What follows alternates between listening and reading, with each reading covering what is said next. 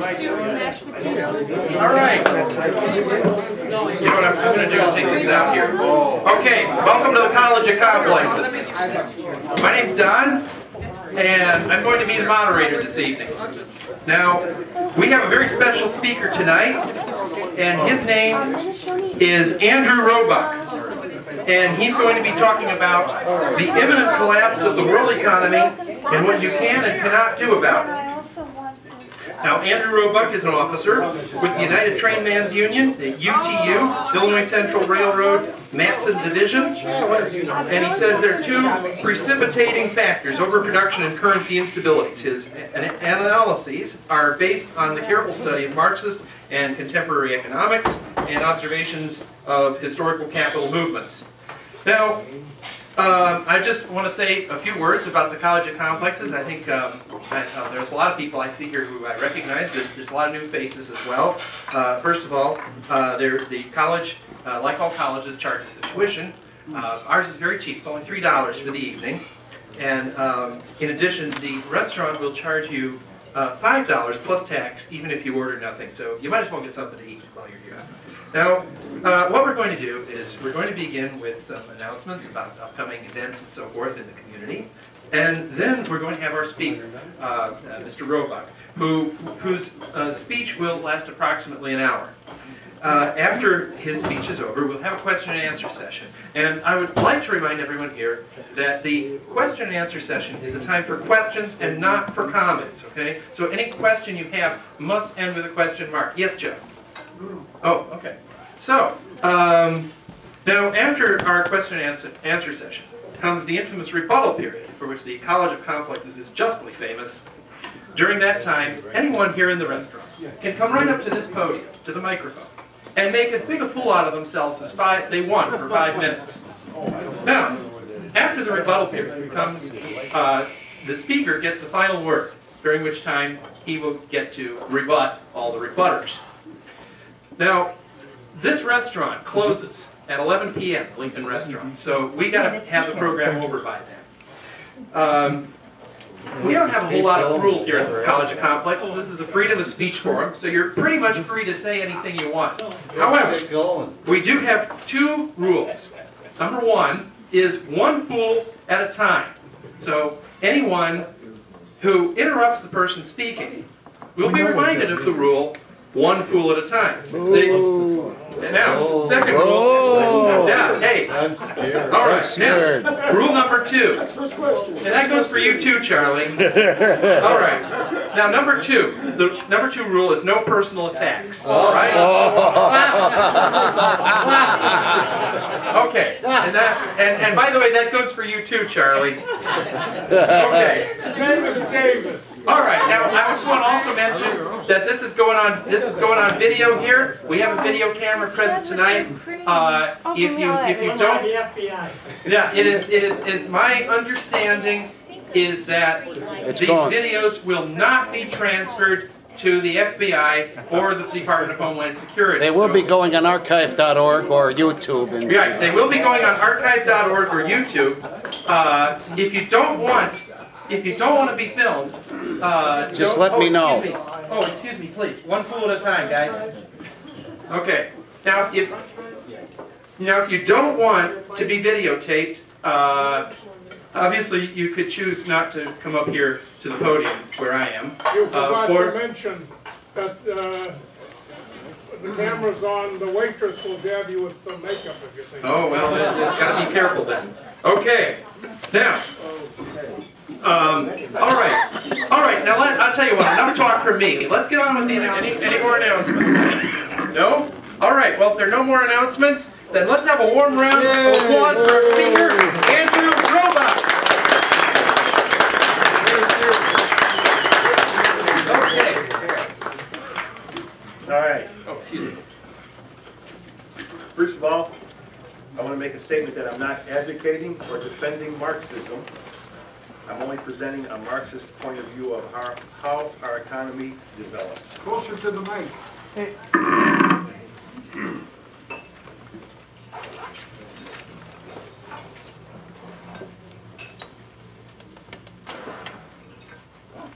The Marxist point of view Marxist point of view of our economy is that the value of all commodities, the source of all value is labor. Labor is the source of all value. And the other one is that it's not overproduction, it's our inability to consume what we produce.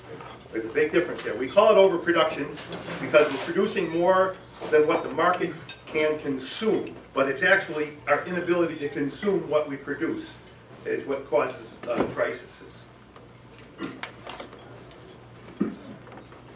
I'd like to just start with just a little. For one thing, my speech is going to be very superficial because to dwell on any of these subjects would take more than an hour to dwell on each of these subjects. But I'll try to go through the development of human society, what started, goes from tribalism to barbarism to feudalism and to capitalism. And what happened in tribalism, we're talking about production. And with tribalism, the whole tribe had to work hard to exist. In other words, they didn't have any commodities left over. They had a hard time producing just enough to exist themselves, to prevent starvation. But as technology developed, they had better hunting techniques, maybe they developed bow and arrows or farming techniques. The tribes could produce more through technology than what they actually needed to survive. And this excess commodities allowed them to trade with other tribes. And that's how trade first developed. And this trade, came to be called the barter system, where everybody first, this trade developed more and more as human society developed through tribalism to barbarism and to feudalism. This trade developed into a marketplace. And the marketplace, people brought all their commodities in. The farmers would bring all their agricultural products in. The shoemakers would bring their products in. Everybody would bring their products into the marketplace, and they would trade for other products. And one of the products that was brought into the marketplace was gold. The people who would go and pan for gold and dig gold out of the streams, they'd bring those into the marketplace. And all these commodities that were brought into the marketplace had value because of the labor necessary to produce these commodities. And if I was a shoemaker, and it took me 8 hours to make a pair of shoes, and I brought that into the marketplace, I'm going to be very careful to trade those shoes that took me 8 hours of work to make sure that I get out of the marketplace something that took somebody else at least 8 hours to produce. Because if I'm going to trade a pair of shoes that costed me 8 hours, and trade it to a farmer who gives me a dozen eggs and only took him 2 hours of labor to produce, I got screwed.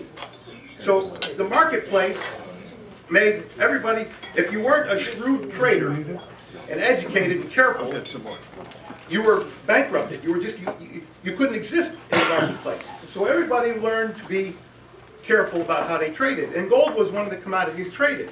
So if I'm going to trade a pair of shoes that took me 8 hours, and the reason I want to buy gold is because if I trade it for, I can't trade a pair of shoes for 3 dozen eggs that are only going to last for 4 or 5 days without refrigeration, or beef that's only going to last 2 days. I want to trade it for something today that I could store and bring back to the marketplace a week, 2 weeks, a month from now. And gold fit the bill perfectly. It was a commodity that took labor to produce, the same amount of labor in gold that I would exchange my commodities for. So gold turned out to be, that's how gold and silver to some extent developed into money. That was our first money system, gold.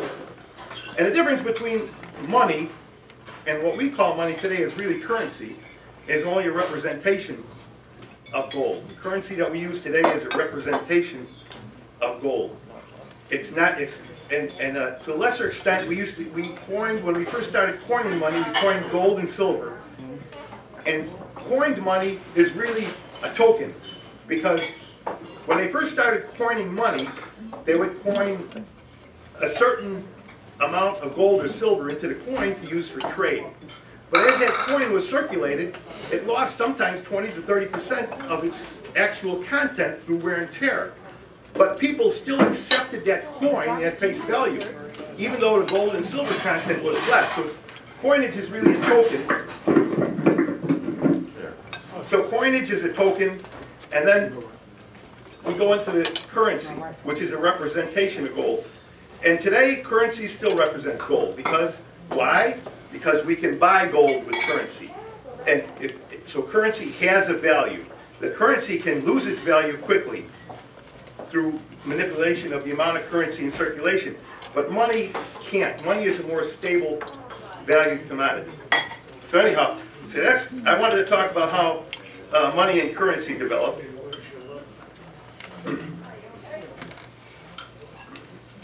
And then capitalism developed went from feudalism, it went to merchant capitalism, where the merchant capitalist was the first capitalist on the scene. He bought and sold commodities. And then after that became industrial capitalism, and that's where factories developed, and we had an industrial capitalist system. And today we have a finance capitalist system, where finance runs the whole system. Wall Street and the banks run the world's economies today. It's the finance capitalism. Another thing I wanted to talk about was, I'm going to kind of jump around here a little bit, but how commodities get their value. And the market sets the price of a commodity, but the commodity itself gets its value by the amount of labor embedded in the commodity. How much labor did it take to produce that commodity? That gives it its value. And the price of the commodity is determined by the market. So if the price is higher than the value, in other words, the value used to be considered as the cost of production. If the price is higher than the cost of production, there's going to be excess profit made from that. The capitalist is going to invest money into those sectors, produce more, and as more is produced, the price will fall down because the market sets the price. And then as the price falls down, money will be taken out of that sector and put into more profitable sectors. But what I want to talk about is the value of commodities and how, what we call, why is there an inability to consume what we produce? We all know what depressions are. Nobody can buy nothing. This Ford Motor Company can't sell their cars. The houses can't be sold. Clothing stores are closing up. Best Buy just announced that they're closing six of their stores in Chicago. So it's our inability to purchase what we produce that's causing the depression or the economic downturns, recessions. And I'm going to try to touch on that and explain to you how that is. The commodities get their value by the amount of labor embodied in the commodity. So the capitalist, in order to produce something, he buys commodities. He buys coal, he buys steel, he buys machinery, and he buys something called labor power. And when he buys labor power, he doesn't buy labor, he buys labor power. All these commodities are paid for before, in order for a commodity to be in existence, it has to be paid for. So these commodities, the capitalist buys. And he buys his labor power by the workers standing there and saying, I'm willing to work 8 hours for you. So it's paid for in advance. Labor power is a commodity that's already paid for. And how is labor power paid for in advance?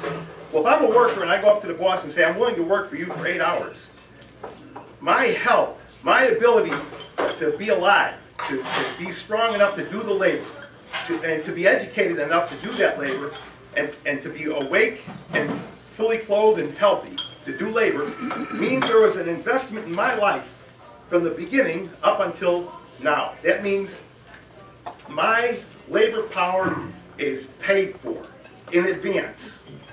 And I'm willing to sell my labor power to the capitalist. And he needs labor power in the mix of all the other commodities he buys.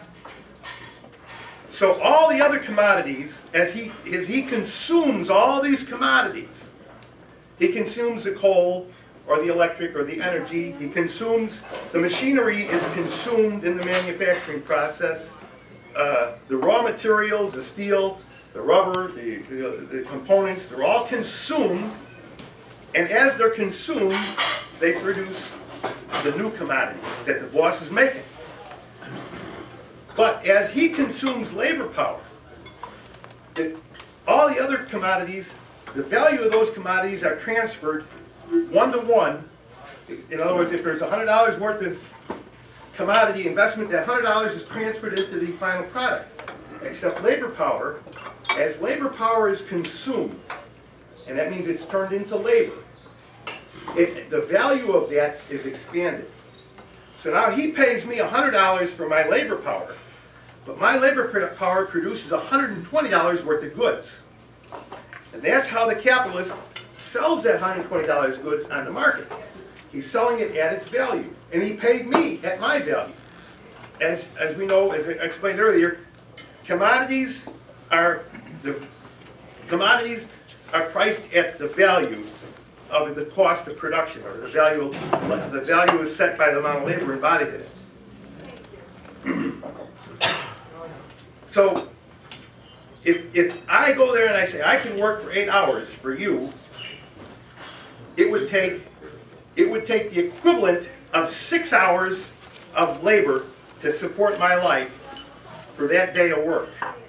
That's how he can give me, he pays me for 6 hours, because that's all 8 hours of my labor power is worth, because the value of the labor power is the same as the value of all the other commodities. How much labor did it take to produce that commodity?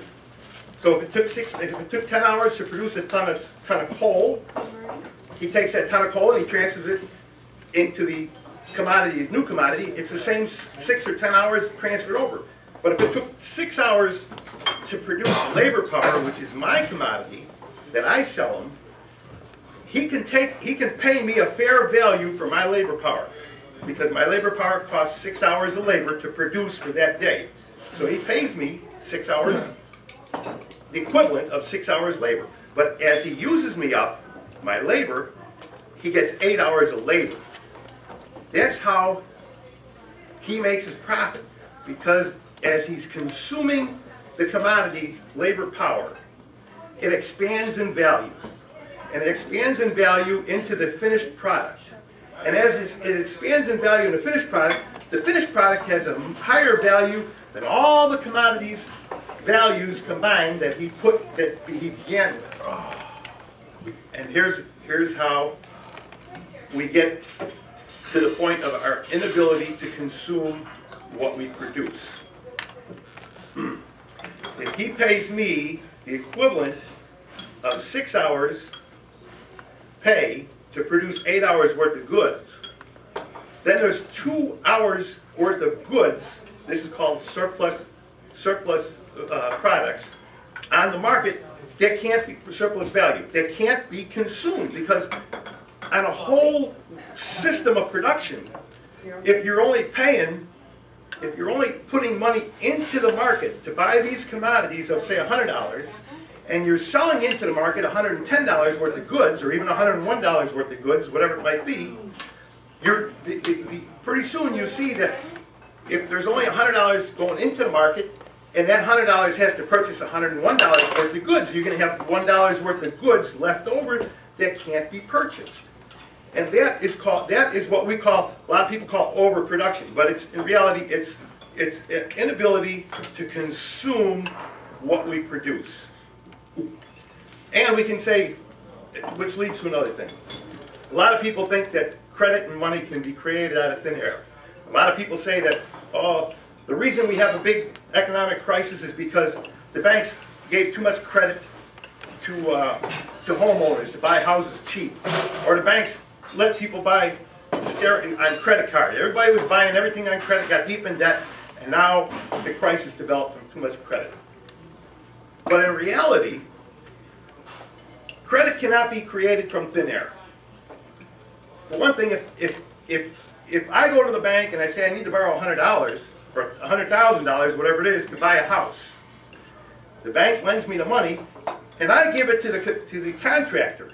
who's only getting his money back from that house, plus of course the profit that is expanded in the building of the house. But he's getting his money back. So the credit wasn't created out of thin air, because if the bank lent me the $100, I gave it to the contractor. But the contractor is only getting his money back from his investment. And that happens the same thing with the credit cards. You go to the store, and what it is that the capitalist says, listen, I know you can't afford to buy, I know you ain't got no money, just take this stuff. Just take it and pay me when you can. That's what credit is. Pay me when you can. So, okay, I'll take the house, the car, the new TV, and the furniture, and everything else. They give it to me, and I'll pay him back later. Because the capitalist understands that he ain't got the money to pay it. So we get, in order to consume what we have already produced, we're extending the inability into the future. Now, so what we're doing is, in order to keep our economy going, we're getting deeper and deeper in debt. And this at some point, this debt is going to be unpayable. And that's when we're going to have the bankruptcies and the real financial crisis and the depressions. And it all stems because initially we're producing goods that can't be consumed. And you say, well, here's another example. We say, well, the warehouses, what they say what causes the depression is the warehouses are filled. And the goods in the warehouses can't be sold. When the warehouse is filled, the capitalist cuts production. As he cuts production and lays employees off, they can buy less. So he has to cut production even more. It's the boom-bust cycle. If you look through the history of capitalism, from before the Civil War, we've had depressions in this country. We had worldwide depressions. And it's a boom-bust cycle. It works. Audio. It's a microphone. I don't know how that thing works. Anyhow, so it's a boom-bust cycle. Overproduction, or producing what we can't consume, and then the bust. And the bust is when we cut production so low that the goods that are already in the marketplace can be consumed. Once those goods are consumed, then we can start the productive cycle again. But what we're at today is, as we develop more and more and more in the marketplace, as it is today, we went from 2007, I remember we were like 4% unemployment, the economy was booming, and then the bottom fell out. We went from 4% to 9% unemployment, and we never had a recovery, no recovery at all. And now we're on the verge of another recession, depression, or downturn. My opinion is that this recession we're at the doorstep, if it's the same magnitude as the last one, we're going to be in this country 15% unemployment, easy. Unofficial, probably 25, because the high was 9.5, and the unofficial, I think, was 16 or 17% unemployment during the last depression. But that's the Marxist point of view of what causes depressions: inability to consume what we produce, and that is because in the productive process, and it's not the capitalist is not cheating the worker at all. The capitalist is giving him a fair value price for his commodity. But as that commodity is consumed, it expands in value, and the capitalist ends up with a commodity that's higher valued than all the commodities he put into it. And when he goes to sell it, he can't sell it because there's not enough money placed back into the economy to buy it. Well, anyhow, that's a theory on the boom-bust cycle. That, in a nutshell, you could go on and on and on this theory of surplus value, but that's it there. Very good. And when I have one other thing to talk about,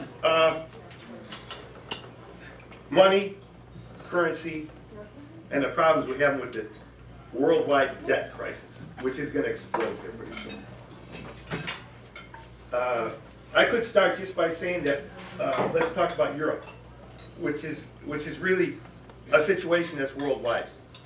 Between between Spain and Greece, if Greece defaults, and especially if Spain defaults, which from what I read, Spain will leave the Eurozone before Greece, but if Spain defaults, the banks in Europe are bankrupt. So the governments in the European Central Bank has a choice: either bail out Spain or allow Spain to default, and then they're going to have to bail out the banks. But no matter how you look at it, these debts are not going to be paid, period. They can't be paid, they won't be paid.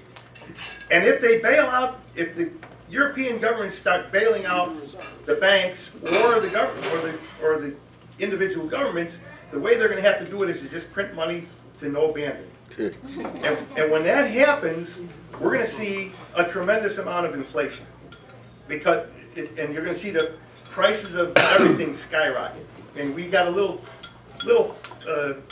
pre-sight of that with this here gasoline price spiking like it did. But that's small potatoes compared to what's going to happen when the economic crisis hits. In my opinion, I don't see how they can hold out much more than a year or two. In Europe, the big problem is Japan. Japan is 200% of their GDP in debt. They're in debt the equivalent of 200% of GDP. There's no way for them to pay. We're 16 trillion in debt. No way for the United States government to repay that. If interest rates go up, I think they're paying an average of 2 or 3% interest. If interest rate, for every 1% interest rates go up, the United States government has to pay another $160 billion a year to roll the debt over.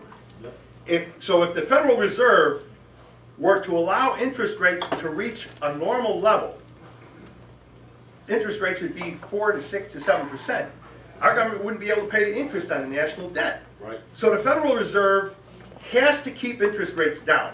That means they have to constantly buy treasuries. And they're buying it either outright or they're lending money to the banks at 1/4%, and the banks turn around and buy the federal debt at 2%. But that works as long as it works. But at some point, this here thing is going to reach its end, and that's when we either fail, can't roll over the debt. When that happens, that's going to be when all hell breaks loose. Amen.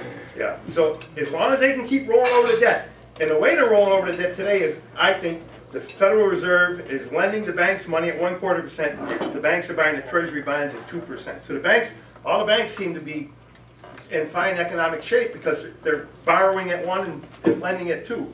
But like I say, at some point, that's going to have to come to an end. So I don't know. I think I just I think I covered what I wanted to say. Let me see here. What can and can we do about it? Whoa. Let's save questions for after the lecture. Yeah, well, let me say, I want to say one other thing.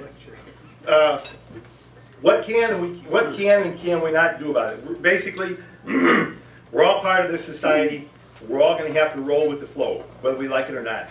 That's, and individually, if we anticipate inflation in the future, we would have to buy things that will protect us from inflation. The most commonly acknowledged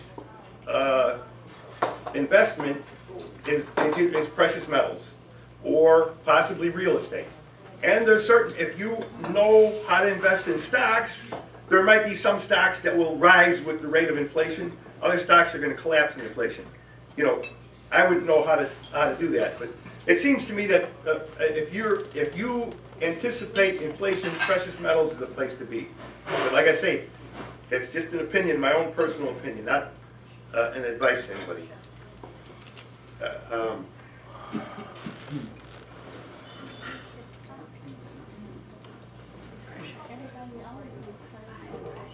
Huh? So what can we do? What can we do? Yeah, that's a good question. Are you done with your lecture? I'm just about done, I guess. Actually, the title that's in the paper was conjured up by my good friend Joe, my stepfather. So I don't know what we can do about it, to tell you the truth. I know that there's a crisis coming. And how it's going to affect each and every one of us will be different. And what we can do about it, well, I don't know what to tell you, but there's a crisis coming. There's an economic crisis, and the economic crisis that's coming is due to our inability to consume what we produce. We're going to hit, in my opinion, 15% or plus unemployment, and when that happens, all government revenues across the board are going to be reduced. So California, Arizona, New Jersey, and Illinois are all going to see tremendous financial crisis when their revenues are reduced. And is the United States government going to allow these states to go bankrupt? I don't know. But if the states go bankrupt, the pension funds are all bankrupt because they own most of the state bonds. And then also banks own all these bonds. Are we going to allow the banks to go bankrupt? So the government, if the banking system collapses, we're all done, period. That's it. That's the end of everything. So the governments, all governments, have to support their banking systems. They can't allow them to collapse. So what our government is going to do is, are they going to bail out the states when they go bankrupt in order to keep the banks from going bankrupt? Or are they going to let the states go bankrupt, which I think they possibly will, because that will save them the problems of all these problems with pension funds and everything. They're not going to be solved. They're just going to be, I don't know how to say it, a catastrophe is going to happen. But I don't know what to think. If they let the states go bankrupt, the banks go bankrupt, pension funds go bankrupt. If they bail out the states, how's the federal government going to bail anybody out? It's bankrupt. So my opinion is it's a printing press, the only viable alternative, and I believe that's in score. Go ahead. Oh, wait. Okay. Hold on a second. Are you finishing your lecture now? Well, I kind of think so. Okay, all right. Well, let's have a warm round of applause. Okay, now we'll get on with the question and answer session. You don't go away. Stay here. We'll get on with the question and answer session. Now, first of all, I just want to remind everybody again that the questions must end with a question mark. Also, if you have a question, just raise your hand and I'll call on you. Okay? And no matter what some people might think, I do call on everybody. Okay? I don't play favorites. All right. Now, okay, who's got a question? Gene, go ahead. With your analysis, would it make any difference whatsoever if we only had individual entrepreneurships? In other words, we didn't have corporations or other groups like that, partnerships and so on. You just had individuals who had their own businesses. Would that make any difference? Well, as capitalism developed, and industrial capitalism developed, each individual capitalist was in charge of his small workshop or factory. And he was right there. He was part of production. He was right there, and he watched that guy work the machine, or that guy was doing his job, and he was out there, and he was writing the books, and he was doing all the work. He was part of production. He was a productive part of society, the small individual businessman or small capitalist. Today, it's all Wall Street and stock. You invest in stocks, you invest in Wall Street, you don't care how the hell that company is run, and you've got no idea how it's run, as long as you get a return on your investment. And this allows the managers to write their own ticket, because they know the people who own the company don't have any idea how to run it. So the stock investors are at the mercy of the managers who write themselves now. These managers are getting where they used to get like 10 times the average salary, now they're up to 100 times or 1,000 times or who knows how much. But to answer your question, we would, in order to do what you're suggesting, is going backwards.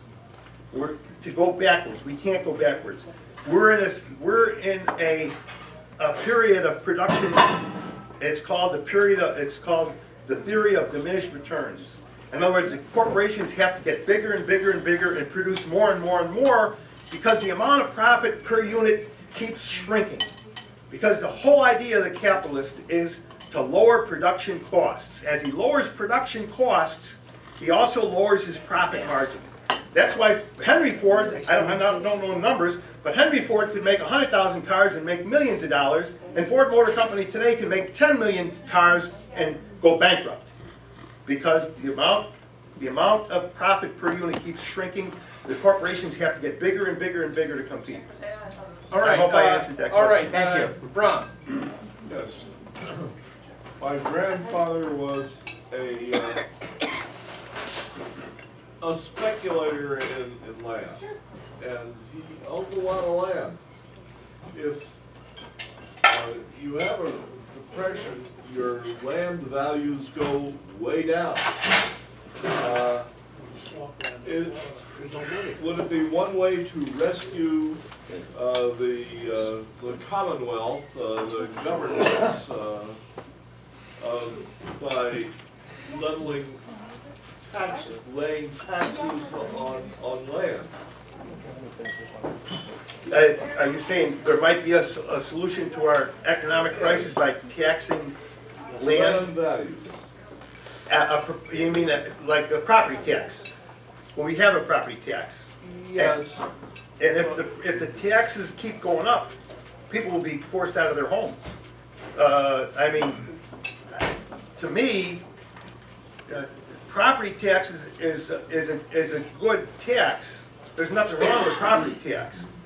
But if you're talking about the small homeowner, if you keep raising his property taxes, you're going to push him right out of his house. So I don't know, and I don't know that really raising taxes in that way is going to solve the problem. The only solution to this problem is if we could go back to 3% unemployment, where the economy was booming again. Then revenue would be pouring in, everybody would be working, we'd have the roaring 20s all over again. My opinion is that that's not in the cards. And raising taxes on property or land, I don't see how that would solve anything.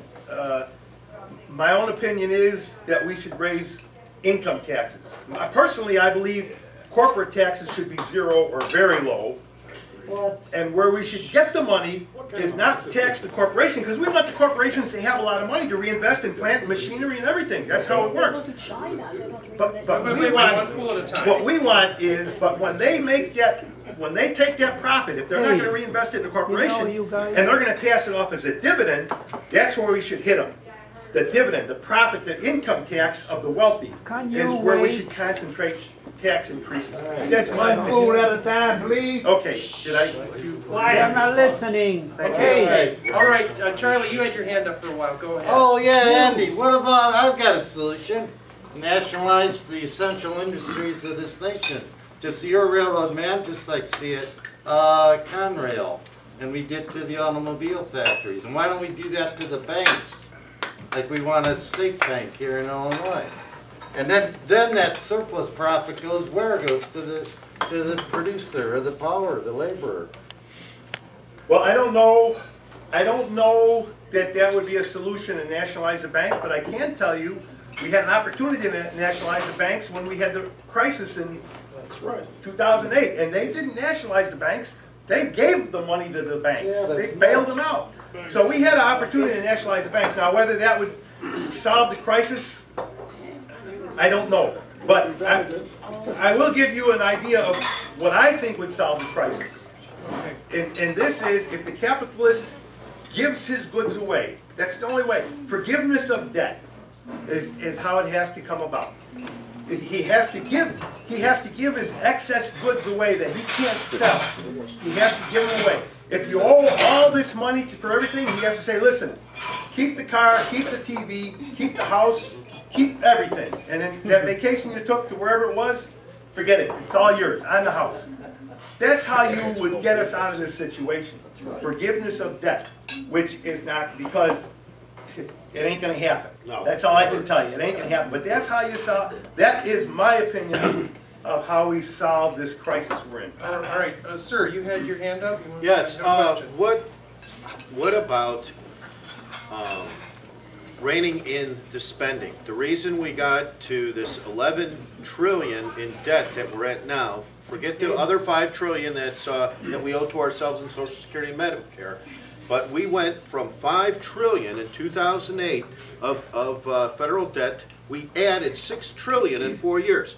Now, what about the novel idea of cutting our federal spending, and instead, and just, you know, until we can get out of this mess, you know, just start cutting our spending so we can start paying down this debt. I have no government? Yeah, let everybody die. 48 cents of every dollar the United States government spends, 48 cents is borrowed. These Republicans are talking about cutting the deficit from 1.6 trillion to 1 trillion for the next 20 years, I think. So they're talking about still adding these Republicans who want to cut the debt are still talking about adding $1 trillion of debt to our debt load every year for the next 10 or 20 years, or however far in the future it is. So you can cut, how can you cut 48 cents out of the federal budget to have a balanced budget? You have to cut $1 trillion a year to make it work. You can't do the 20-year thing. Yeah. It'll still bankrupt you. Here's my theory on that. Why is it that the government can borrow? They say, oh, the theory is that if we raise taxes, oh, it'll hurt the economy. Oh, it'll hurt this and that. We can't raise taxes, especially on the poor, rich people. So why is it that we can borrow trillions of dollars from the wealthy, and we're taking their money, and we're giving them an IOU in exchange? Why is it we can take their money that way, and everything is okay, but we can't take their money through taxes? We should just, if all this money that we're borrowing from the wealthy shouldn't be borrowed at all, it should be taxed away from them. And it wouldn't hurt the economy one bit. It wouldn't hurt the economy one bit, because I'll tell you why. I'll tell you what. If the government's, here you got the guy who's got $1 trillion. Either he spends it on, if he's a wealthy person, he's going to buy a fancy Florida mansion on the coast that costs 30 or 40 million, or however much they spend for him, or who knows what he's going to spend his money on. Elevators for his cars. Yeah, security. Yeah, that's right. So he's going to security. I'm sorry, but he's going to take the money. He can't spend it. Wait, one fool at a time, y'all. If he has the money, he's going to spend it on his own luxurious items. If I tax him and take the money, and I spend it on, let's just say we spend it on support for poor people, and they buy food, and they buy clothing, or they buy whatever they buy, the balance to the economy is zero. Because either if the wealthy get to keep their money, they'll spend it on Cadillacs, mansions, and who knows what, you know what I mean? But if we take it away from them, and the government distributes it to the poor people, they'll buy, and we could do the same thing with raising wages too. If we raised wages, that would cut the profits of the wealthy, but it wouldn't affect the overall economy, because now the workers would have more money to spend. They'd be able to buy a TV set instead of buying it on credit. But it would also take away the profit from the capitalist who spends it on. In other words, there'd be more Chevys bought and less Cadillacs bought. That's the way I look at it. So, Sid, you had your hand up. Yeah, do you have any understanding of Marxist dialectics? I read books on it. Yeah. For instance, in Russia, USSR, they only had 14,000 members of the Bolsheviks, but yet they had a revolution with 14,000. And what they call that under Marxism is quantity into quality.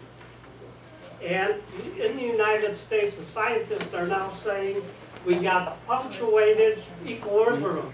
In other words, things build up to a certain point, and then a revolution happens. Like if you take, for instance, a donkey, and you put a lot of straw in his back, and you put one more straw on the back, and it goes down.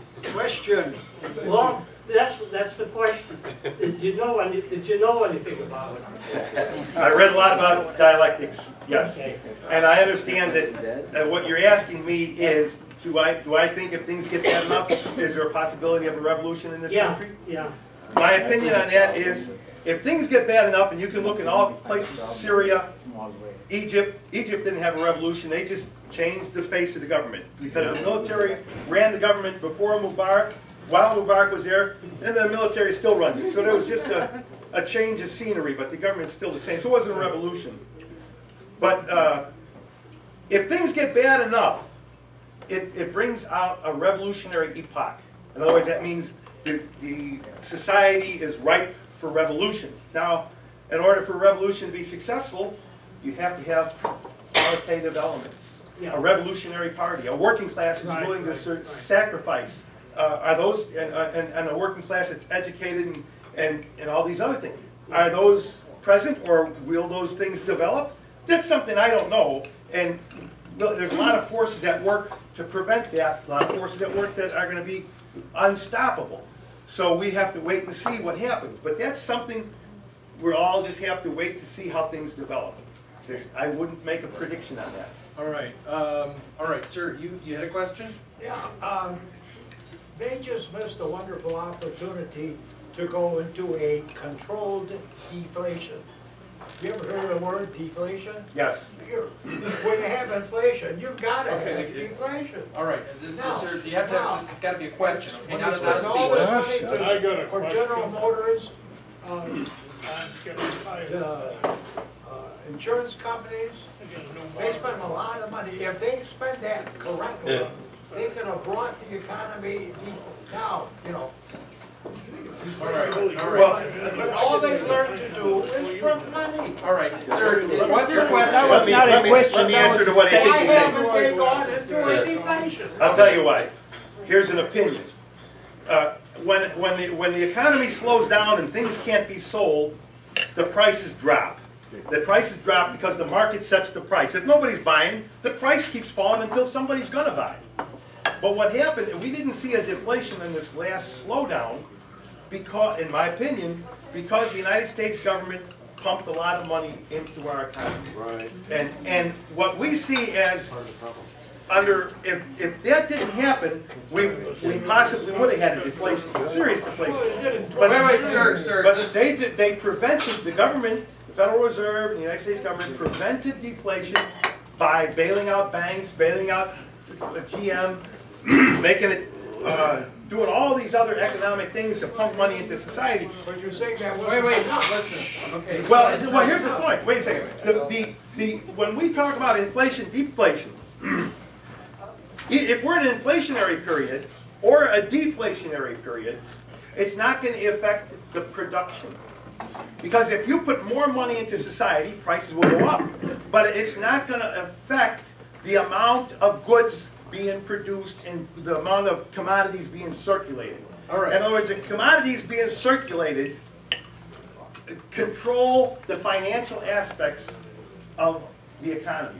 So you can cause inflation, you can cause deflation, but you can't cause increased production simply by either increasing the money supply or allowing the money supply to decrease. All right, now, Walter's had his hand up for a while. Go ahead, Walter. Man, I'm getting tired. Okay, did you have a question, Walter? Yes, I do. Otherwise, I wouldn't have my hand up, Walter. Okay. Speak, Walter, speak. I will. As our country flounders along, I think more and more of that thing that Wall Street calls protectionism. If we had high tariffs and we put this country back on a good, healthy manufacturing basis again, with millions of more people paying taxes, the government getting more to spend on infrastructure, wouldn't that pull us out of our mess that we're in? What's your opinion on that? Well, General Electric just built a big factory in Louisville, Kentucky. And I think they're gonna start manufacturing refrigerators there. And they're talking about bringing production back to this country, refrigerators and some other GE things. And it's a big factory, it's a big thing. We're reinvesting money in this country. And why? Because wages are low.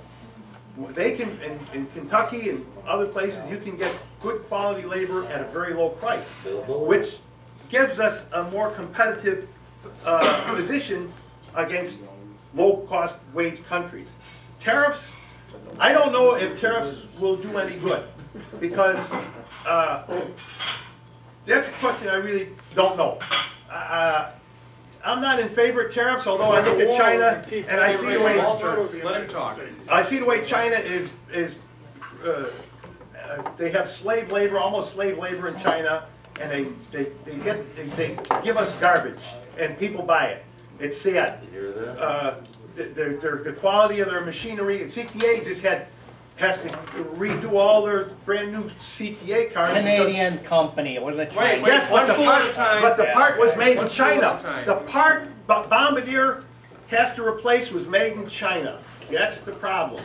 And we could look, they poisoned our toothpaste, they poisoned our wallboard. I mean, if you buy tilapia or catfish from China, be careful because they grow them in sewer. Sewer water is what they're grown in there.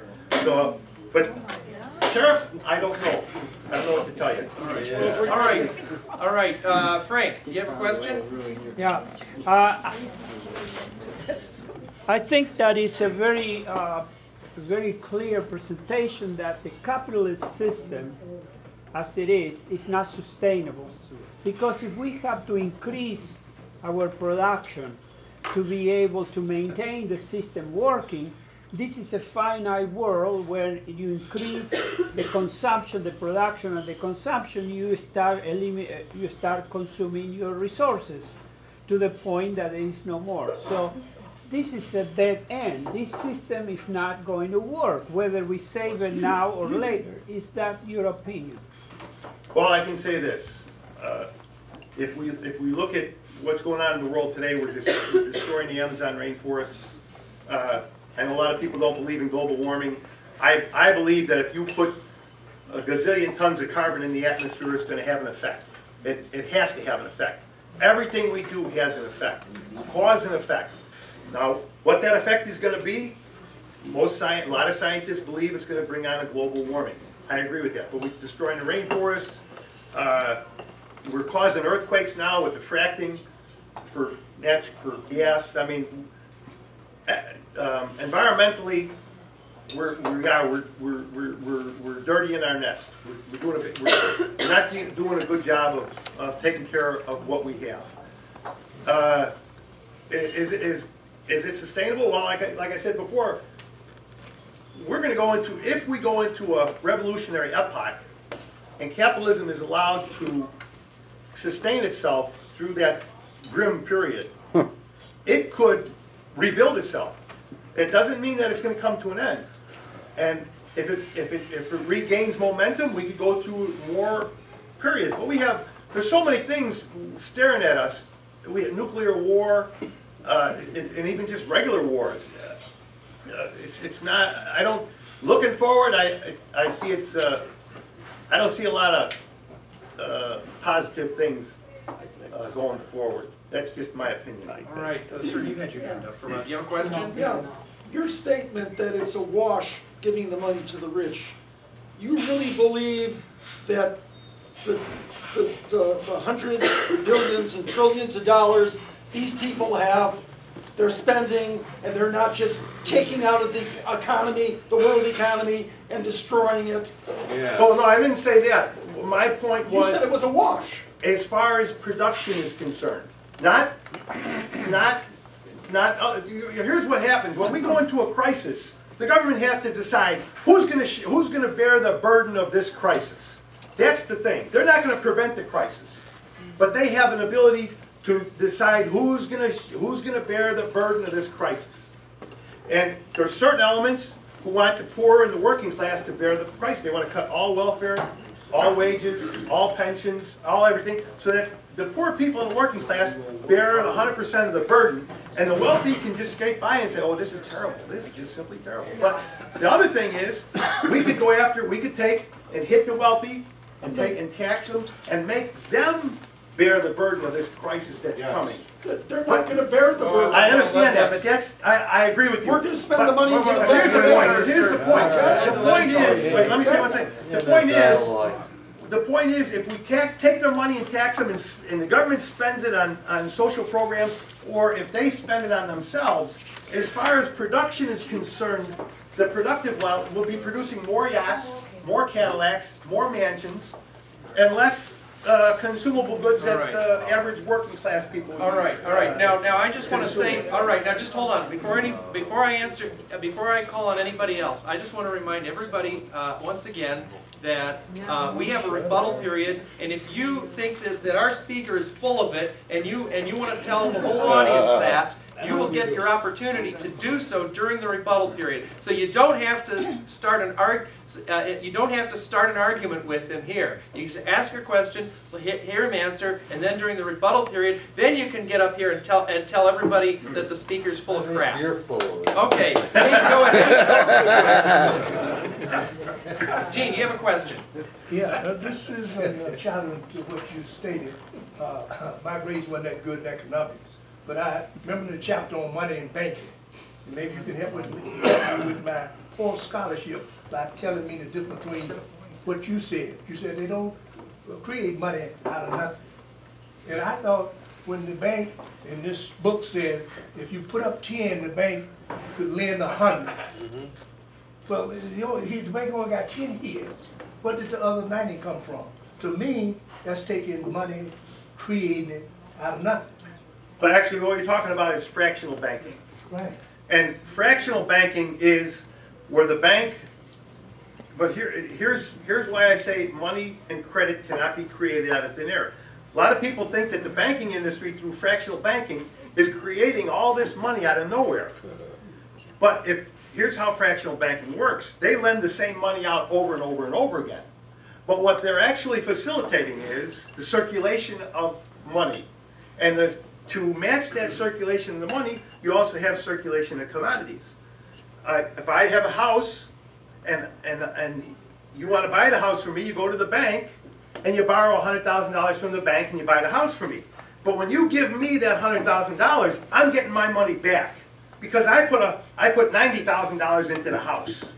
So you're giving me the $100,000, and it didn't create that $100,000. Nothing was created out of thin air because now I have my money back that I already put into the house.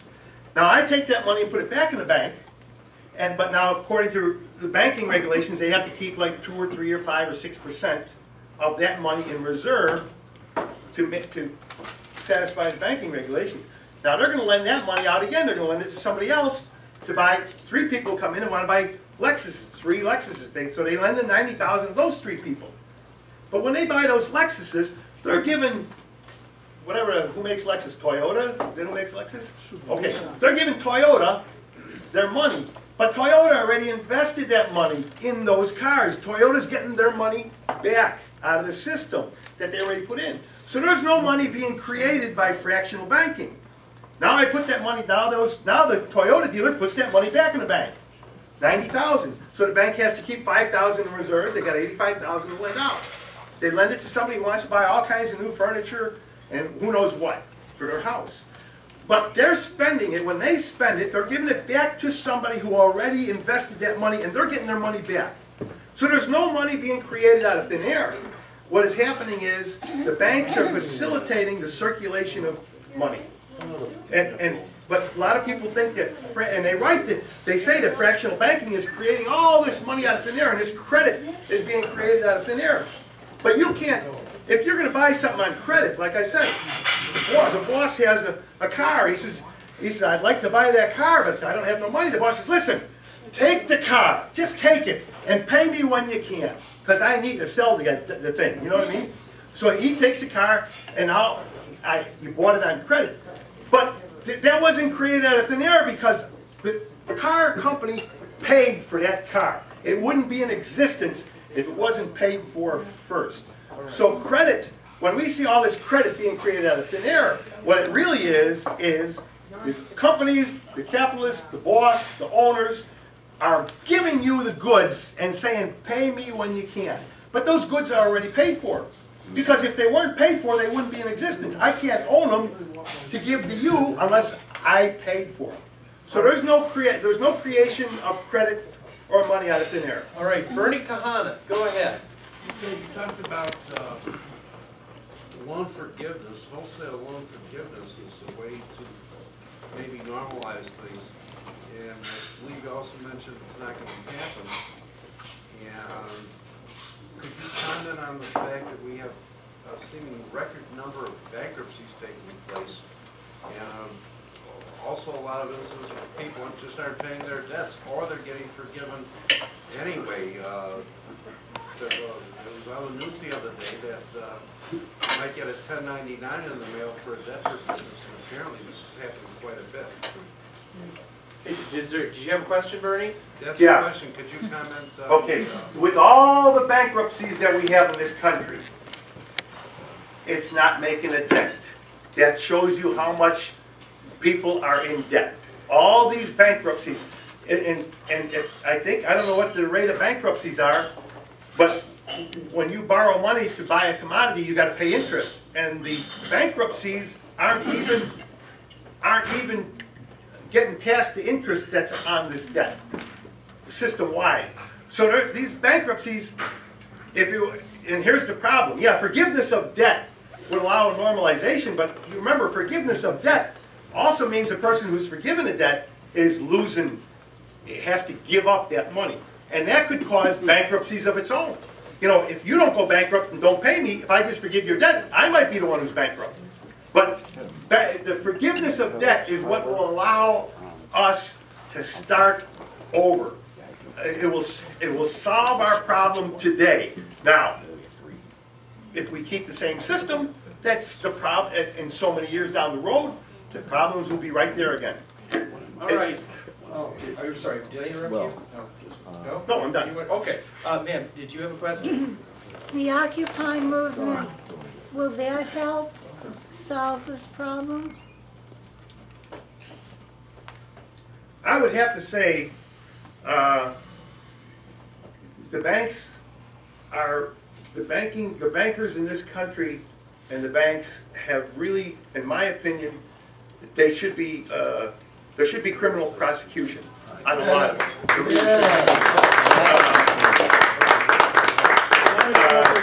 If the Occupy Wall Street movement were to facilitate that type of a thing to happen, fine.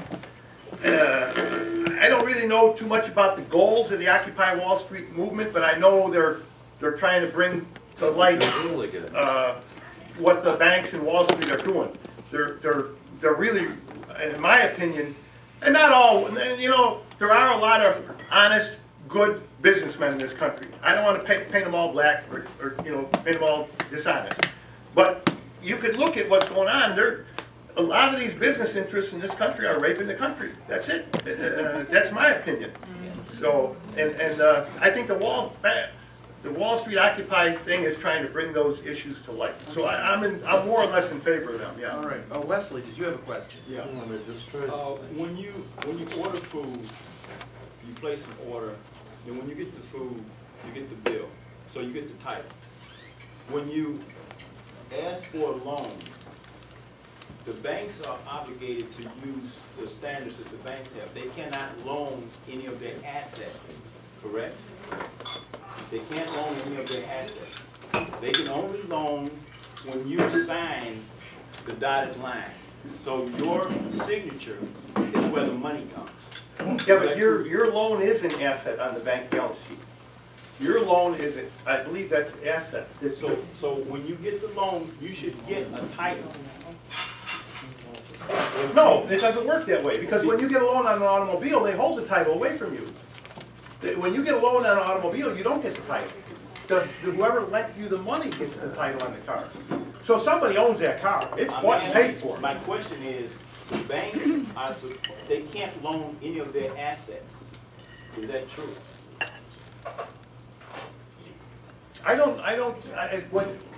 Based on the banking code, yes, because they're not supposed to loan any of their assets. No, I don't know that that's true or not, because when you put money, okay, let me say this.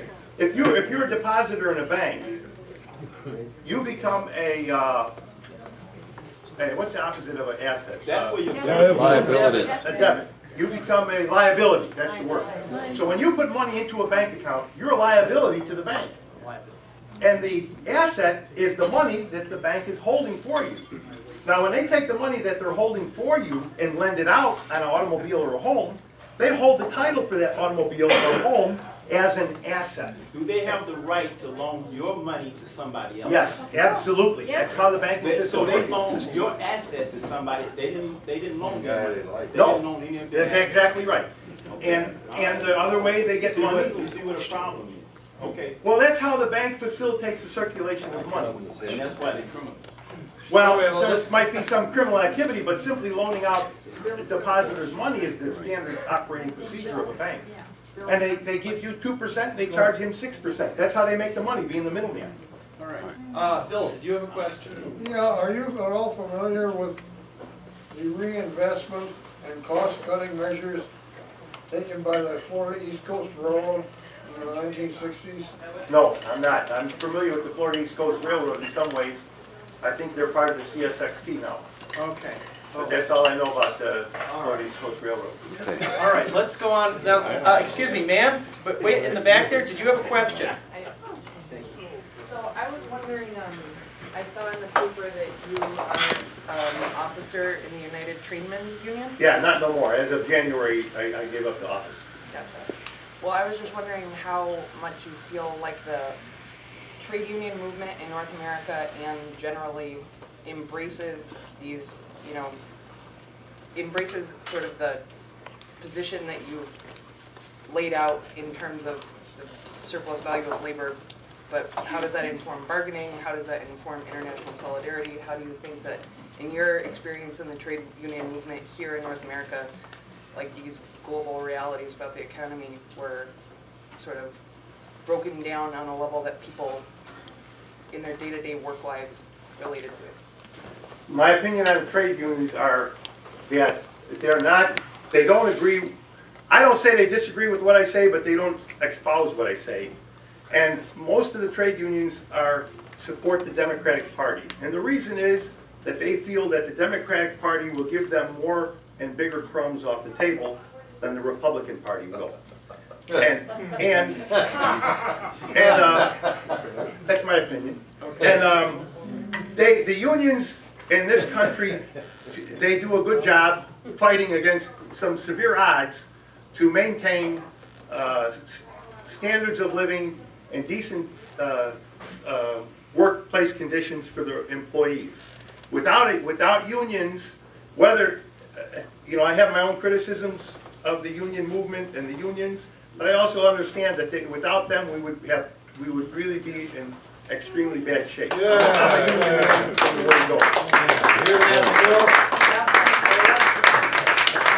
Moderator? Okay. Can I just ask one follow-up? Sure. Wait, ma'am. Better ask one more. Actually, just my question was, did you feel like your experience in the trade union movement had any bearing, any relevancy to what you just discussed tonight? Oh, I can see firsthand how my theories are work in reality. Yes, absolutely. Yeah. All right. Tim, did you have a question? Yes, I keep hearing a lot about the boom and bust cycle of capitalism. I keep hearing a lot about an accurate overall description, yet I have yet to hear what your solution is to the boom bust problem. Can you elaborate, please? Well, the boom bust is part and parcel to capitalism. That's it. You're not going to have capitalism because you can't have capitalism without producing. As long as a capitalist makes a profit, and he makes a profit by producing more than can be consumed in the marketplace, you're going to have the boom-bust cycle. And now, that has been the object of economists and politicians from the 1600s to today, is try to eliminate the boom-bust cycle from our economy. Mm-hmm. And we have these people who advocate gold standards and all different types of economic theories. But as long as you have capitalism, you're going to have the boom-bust cycle. Well, but I mean, you see it in nature with predator-prey, with the relations between them. One goes up, the other goes down. One goes up, the other goes down. And it's stable. Capitalism is part of the development of human society. Right. And it's not something apart from us. It's part of our development. And if you want to equate it to other parts of nature, fine. It's all part of development. It's all part of evolution. It's All right. part. All right. Now, Good. I want to just, there's some people who have their hands up who have already had a question. So before we go to those people, I want to ask everyone here, is there anyone here who has a question who has not already asked a question? Oh, this Anyone? is fair. Okay. No? Well, I have a couple of questions now. All right. Okay. First off, you mentioned, well, they're kind of related. So it's really sort of like a single double question. My question is, you're talking about the economy. I just wanted to ask you about inflation. If you could explain what, to the audience, what in your opinion creates inflation, and also, also the phenomenon of hyperinflation. Whether is this a separate phenomenon, or is this essentially more of the same thing as regular inflation? And also, what do you think the prospects are for the United States experiencing hyperinflation? That's my question. All right. Hyperinflation, if we want to look at Germany in the 20s, I mean, they were having, I think their inflation rate was in the billions of percent from the time it started to the time it ended. That's hyperinflation. Is that in store for us? Only time will tell. Inflation, I believe inflation is already baked into the cake. Yep. Now, how much, how bad, when, we're having to wait and see, because the politicians worldwide are doing an excellent job of maintaining the situation and kicking the can down the road. How long can they kick that can down the road? That's the question. Hyperinflation? I don't know. I would say I feel very confident mucho inflation is in the fight. But we'll just have to wait and see. And I'll tell you why. Because also, inflation allows the government to pay their debts. If we had 100% inflation, that would make the relative debt of the United States government 50% what it is today. Good. Cool. So inflation helps the debtor. But who we owe the money to, those are the people who are going to be hurting from inflation. So I believe inflation is baked into the cake. Exactly how much, we'll have to wait and see. All right. Well, I think we've got time for a second round of questions. So, Charlie, go ahead. Yeah, Andy, I'm going to Washington next week to get the United States government to build a New York to Chicago high-speed railroad. If you were Senator Andy, what would you tell me? Or should I sell shares to my pals here at the college? Is the government going to build this railroad and create jobs and add to the infrastructure? Wouldn't that stimulate the economy? All right. What we have, the government is really, the government and its laws are the result of social forces. And we can analyze all the laws that are passed in the federal and state legislatures as a result of these social forces, a tug-of-war between all these different social forces. High-speed rail, European-style inter-rail system, 100% for it. But there's people in this country who think that it would be a waste of taxpayers' money. I know probably the automobile industry and the gasoline industry, they're opposed to it because they like this idea that we're the most wasteful country in the world in our transportation system. It's astounding how wasteful we are. Everybody has their own automobiles, and if you want to take a bus, you got to wait a half an hour or 45 minutes, and if you get on the bus, what, there's 10, 12 people on there. Everybody's, not counting rush hour traffic, you know what I mean? But our transportation system is terrible. We got Amtrak in this country. What do they run? 2 or 3 trains, one train a day this way and that way? It's not like Europe. I'm 100% in favor of a more comprehensive transportation system. I'd be in favor of raising gas taxes quite a bit to support that. But when you talk about raising gasoline taxes, if you raise gasoline taxes, the person who's driving a car would actually benefit because less people would be on the road for him to have to fight with on the way to work. He'd actually get to work using less gas because there's less traffic. But you talk about raising the taxes a penny a gallon. I mean, if a politician were to say that, he would get 6 votes. That's it. He'd be done. You know what I mean? So I don't know what to tell you. I'm 100% in favor of it, but that's something besides. Well, I'll tell you what, though. If we want to develop our economy Our economy needs infrastructure. We need a highly developed transportation system. We need a highly developed, everything needs to be highly developed. Our transportation system for people in this country is really neglected. It really and truly is. All right. Sir, did you have another question? This is probably the most important thing we'll discuss. Do you believe that it's possible to correct any of this without correcting the misuse of derivatives? And you're talking about labor for value, without correcting the ridiculous amount that people get paid and suck out of the economy and destroying corporations, plus the derivatives. Those two things probably are causing half of the economic problem in the entire world. Do you think anything can be done without solving those two problems? Well, I know that derivatives is a multi-trillion-dollar worldwide catastrophe waiting to happen. Right. When that happens, we'll just have to see what happens, because it's going to be a mess. And how they sort this out, I have no idea. But I will say, before I talked about the criminality of some of these investors, and not all investors, I want to say they're all bad, because a lot of them are conscientious and very careful with what they invest in and the way they run their business. But as an example, the mattress factory, I think it was Sealy or Beauty Rest or one of these in North Carolina or something, beautiful factory, making profit and had assets, no debt, a lot of assets. One of these buyout outfits bought that thing out, borrowed gazillions of dollars in their names, gave all that profit to themselves, and when they left a shell and the place went bankrupt. They all lost their jobs. The factory closed down, all done, because somebody saw an opportunity. And that's one of the problems with this here finance capital.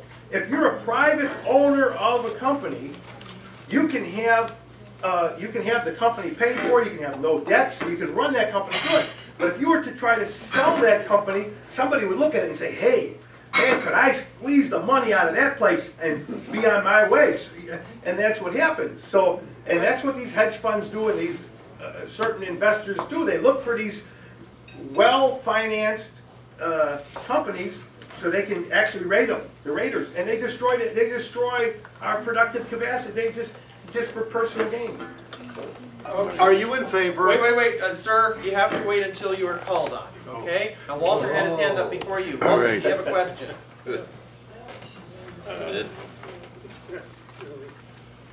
If you read Mother Jones magazine, you would have seen an article about how Mitt Romney and Bain Capital drained all of these companies out before they closed them all down. Like, for instance, over $50 million for a few months of management charges. If he were to be elected President of the United States, do you feel that he would drain this country dry and take care of himself and his friends, leave the rest of us high and dry? But that's a political question, really off, not what I'm up here talking about. But I don't, the president's, he can only do, the president is not, the president of this United States is not free to do what he wants. There's a lot in Washington, like I said, the resulting legislation that comes out of Washington is a result of an awful big tug-of-war between all different types of groups that are interests. If Mitt Romney were elected president, that would mean that the interests that support him have been, what would you call it? They won. And the fruits would go to them because they won the election. They won Washington. So and the same thing with Obama. If Obama is reelected, there's certain groups that would reap the benefits of his reelection. So if Mitt Romney was elected, we'll have to wait and see. But I don't think he would. I'm not going to give a comment on what I think Mitt Romney would do or wouldn't do as a president. That's the best thing for me to say. All right. Now we've got some other questions here. All right, sir, you had your hand up. Okay, go ahead. No, I pass. Oh, okay, ma'am. What the mayor is doing now to in Chicago to lower the debt. If the country was going bad, could Chicago stand or other cities stand on their own because they were not in debt anymore?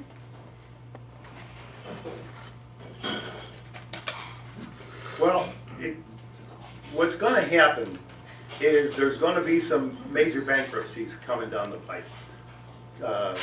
Maybe municipalities or states or local governments or counties or sewage systems. There's one in, I can't think of the name of the place, Alabama. The big steel town in Alabama. What's the name of that one? Birmingham? Birmingham. Yeah, the sanitary sewer company in Birmingham is about to go bankrupt. But anyhow, we're going to have all these bankruptcies coming down the pipe. Will Chicago be part of it? I don't know. But my opinion is that the government, like I said before, will have to either decide, either bail out the municipalities or the states or bail out the banks that are going to be stung when they go bankrupt. And when that cycle starts, I believe we'll be heading into an inflationary period. And with an inflationary period, the city of Chicago, their debts would be relatively more manageable. Okay. So whether the city of Chicago goes bankrupt first or benefits from the inflation, I don't know. All right, who else has a question? Anybody else? That's it. Okay, wait, Don, you have a question. Yes, I think you hit on this a little bit, but we're not raising taxes on gasoline. But when we don't have inflation now, it's core inflation, and that doesn't cover energy or food. Well, food's going up a lot, and you gotta pay for heat, for homes and everything. So what do you think about that? Well, the inflation, the official inflation numbers that the government puts out are manipulated, for sure. And they're manipulated for reasons. Because if the inflation numbers reach certain points, then the Social Security benefits have to go up. Other benefits have to go up. So they manipulate those numbers to keep the inflation number subdued. I've seen different things on the internet that show the real inflation level in this country when you consider everything is upwards of 6%. But like I say, the government has no reasons for keeping the numbers subdued because, like I say, it keeps Social Security and a lot of other factors under control for them. And politically, you know, if the administration would be foolish to give negative numbers out when they're trying to run for re-election. So they're going to keep. They have their own reasons for trying to put a positive spin on everything. They want to get re-elected. Yeah. Okay. All right. Is there anybody else who has a question? Let's go to All right. rebuttal. Well, Let's go to hold rebuttals. on. Actually, I have one other question. Good. I like this. Okay. Now, you've been talking. I wanted to ask if you are in favor of a gold standard for the United States, and if so, how would you implement that? No. A gold standard, in my opinion, is a myth. And I'll tell you why. Because, well, for one thing, if we were to go on a gold standard, where would we get all the gold? Are we going to confiscate everybody's gold? Is the government going to confiscate everybody's gold so they have the gold to back up their currency? And where would they get, even if they confiscated 100% of all the gold in this country from everybody, including pulling it out of your teeth? I don't think they'd have enough gold to cover the currency that they have in circulation. And is the United States going to be the only country in the world with the gold standard, or are we going to go on a worldwide gold standard? I think the gold standard is a myth. That's my own opinion. And we were never on a gold standard. Even Bretton Woods and before then, what we did was we pegged our currency to gold. All we did was peg it. And France showed us France showed us what a myth it was to be considered on a gold standard, because during the Nixon administration we were running a big trade deficit with France. And what did France do? They gave us our paper money and they demanded gold. Well, we were giving them some gold until they realized, hey, if they keep this up, they'll have all our gold. You know, we'll just have our scraps of paper money back and they're going to have all our gold. So Nixon closed the gold window. And that was the end of the gold facade, the gold standard facade, which never really was. We were pegged, the currency was pegged to gold. But as soon as you tried to realize that peg, it came unglued. All right, sir. Well, my question was because earlier in the statement you mentioned the gold, that the currencies in the world are based on the value of gold. Yes. But you oppose the gold standard. Yes, and the reason I say currencies are a representation of gold is because gold is money. All commodities in the world value has to be determined by something. It can't just be dollars and yen and euros and who knows, pesos and all these other different, it has to have, the currency has to have, all the commodities have to have something to judge their value against. And it has to have a worldwide standard that we can judge the values against. And that worldwide standard is gold. So gold is a special commodity. That's what money is. Money is a special commodity that all other commodities' value is judged against. That special commodity is either gold and in some respects silver. And we can prove this theory because if you look at the price of gold, it's denominated in every currency in the world. So you can buy gold with any currency, you can buy real gold with it. So gold does represent, currency does represent gold. Let's get the rebuttal. All right, go ahead. No. Charlie had us. Let's In fact, wait, one fool at a time. Oh, I thought I had a follow-up here. No. Let him. I'd like to hear his follow-up. Is that okay? Okay, go ahead. I mean, in the world, the dollar is the default currency, but the U.S. dollar is not based on the value of gold. I understand that it's not based on the value of gold, but if you can exchange something for gold, you understand what I mean? That's what gives the dollar its value, its ability to buy commodities, to buy gold. It's not that we're on a gold standard, but let's take Zimbabwe currency. You can't buy nothing with, you cannot buy gold, you can't buy anything with Zimbabwe currency. It's worthless today. So you see, that's completely off the world standard. I'm trying to, why I say that is not we're pegged to gold or we're on a gold standard, but if real money is gold, and all currencies represent real money. That's all I'm saying. And to prove it, you can exchange currencies for gold and silver, which is real money. That's the equation I give. All right, Charlie, go ahead. Quick one. Isn't the value of the U.S. dollar based on the value of the United States economy and the organized labor movement that produces wealth? Has nothing to do with some old-fashioned shiny stuff?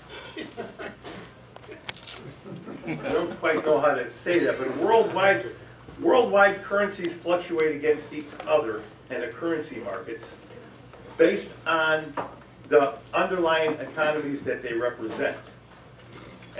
And so if our economy were to fall apart, and suppose we started to have a high inflation in this country, people would start to lose faith in the dollar based on those issues, and the dollar would plummet in value.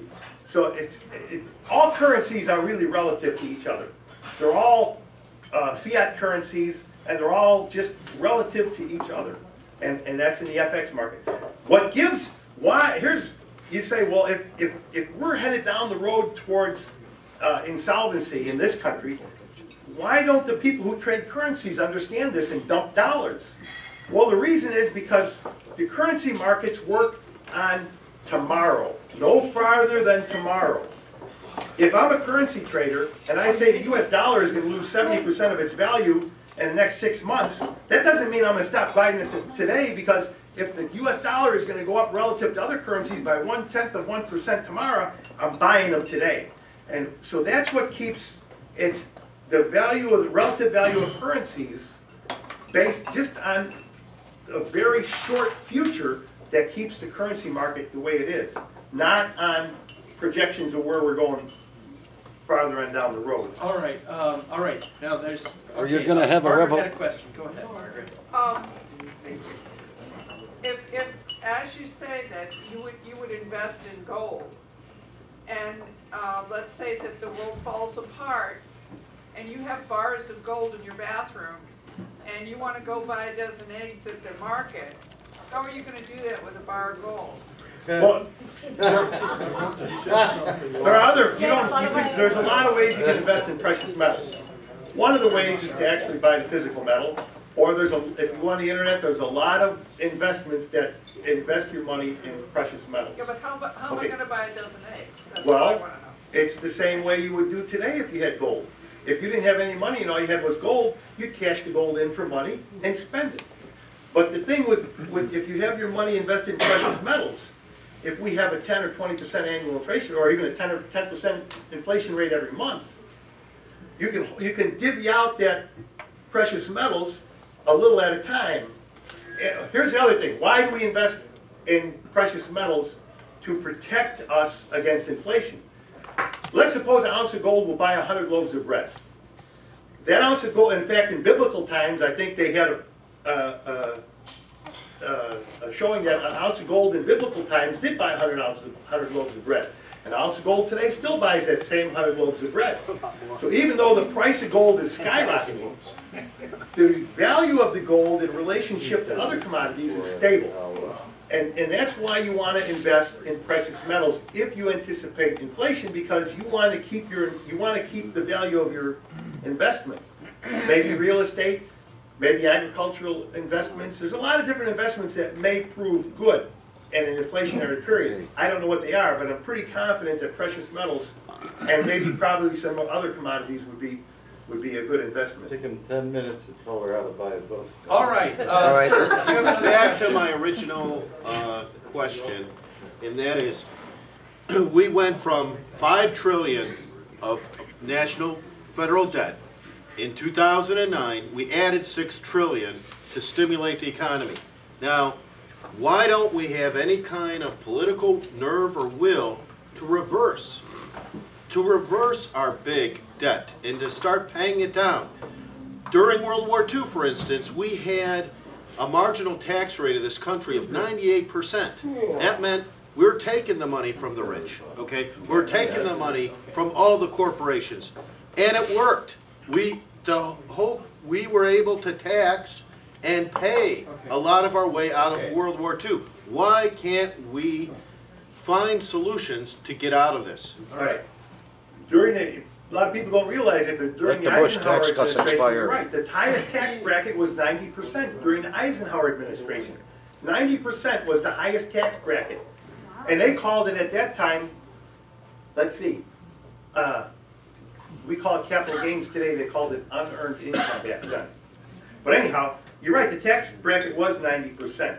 And that's one of the reasons that a lot of people seem to think that our 120% of GDP is not a devastating crisis in the making, because they say, well, tax brackets, I think in Europe are up to 45 or 50%, and our high tax bracket here is like 28%. So we got another 20% cushion that we could possibly use to prevent a currency crisis in this country.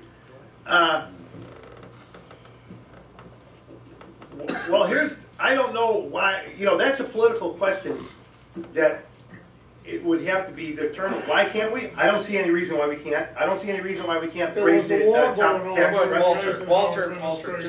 Walter, you need let the speaker speak. I don't see any reason why we can't raise the tax bracket. It's not going to hurt our economy. They think it will, it won't. Because, like I say, if we tax it, the rich don't have no problems in the United States borrowing their money, but if we try to tax it away from them, they got a big problem with that. And I don't see that a high tax rate on the wealthy will hurt the actual economy of this country. That's my opinion. Okay. All right. Let's have a warm round of applause for the speaker. Thank you very much. All right. All right. We're going to move into the rebuttal period now, folks. So first of all, whoa, wait, Walter, one fool at a time, okay? Now, all right. So first of all, what I would like to see is a show of hands, okay? Everybody. Now, first of all, I just want to explain how the rebuttal thing works. These are the on-deck chairs. These chairs that people are sitting in. This is, if you want to give a rebuttal, you come and you sit in these chairs, and then you just kind of play music and move down the line from left to the right. Now, I want to know, apart from the people in the chairs, how many people would like to give a rebuttal speech? Everybody wants to give a rebuttal speech. Raise your hand. All right, that's 1, 2, 3, 4, 5, 6, 7. Okay, keep your hands up, folks. 8, 9, 10, 11. Okay. You don't get double time for 2 hands, Bob. 12, 13. Okay, and I'm 14, and our speaker is 15, so that's 15 people. Sorry, Bernie, not 25 minutes. It's going to be 4 minutes each. Okay, so I'm gonna be timing it. So y'all get 4 minutes. So let's. Okay, go ahead. Okay, Sid, or Frank, go ahead. Of course. All right. I want to thank the speaker today because for the first time I saw the logic of explanation of how the boom and bust cycles of the capitalist system works. I never was able to see it as clearly as so today. I did know, and I suffered the invasion of the United States to my country to sell the shit that they were producing and they couldn't sell in this country. And that's how the United States prevented, for many years, falling into these periods of stagnation. But they forced their junk into every country in the world, whether by diplomacy or by gun diplomacy. In Argentina it was by gun diplomacy. They threatened to bombard the city of Buenos Aires and the city of La Plata, where the refineries are, forcing Argentina to keep buying the General Motors and International Harvester products. So we suffer the consequences of this system. Now, I don't think that as a world it is, we cannot continue this system that requires the increase in production, continuously increase in production to maintain the system working. We are in a finite world with finite resources. But more than anything else is the biological system that is being tampered with. It is very obvious that the amount of gases that we throw in the air are so tremendous that the mercury that it comes out of the smokestacks of these power plants have contaminated the seas all over the world. Today you cannot eat a big tuna fish without having mercury, or lead, or other contaminants. They grow in the sea, in the middle of the ocean, and they get contaminated that way. We cannot continue this. It's just impossible. So if we continue tampering and breaking the biological system to the point that it collapses, then what do we have left? I don't think we can survive that way. So the acceleration of consumption of fossil fuels, if you look at the curves of consumption of fossil fuels, in the next 25 years, the consumption is doubling to what we're doing today. Now, in order to maintain that consumption, we will have to open up new Saudi Arabia fields every year, for the next 25 years. There is no such a thing in the world. So we cannot maintain that. At some point, this has to break down. This chain is being strained to beyond the strength of the chain. So we are introducing to the environment not only metals like mercury and lead, but also radioactive particles, cesium, plutonium, and all that. This is long-term shit. The depleted uranium, this uranium-238, has a half-life of 4.5 billion years. Uranium-238, and we dumping it. We did dump it in Bosnia. We dumped it in Iraq. What are we doing, guys? This is not sustainable. All just to maintain the machine of production going. And what are we doing? We are doing, everybody who knows me for a while, my saying is, we are making plastic shit. It's plastic shit of different colors. We are decorating our houses in the walls and always plastic shit. And this plastic shit is entering into the seas by 1 billion tons a year. 1 billion tons of plastic shit is entering into the sea every year. This plastic shit produces biological changes when interact with the ultraviolet rays in the sea, and is producing changes on the fish, on the plankton, the phytoplankton. We kill 40% of the phytoplankton in the Antarctica, who produces the oxygen that we need to breathe. This is not sustainable. Okay.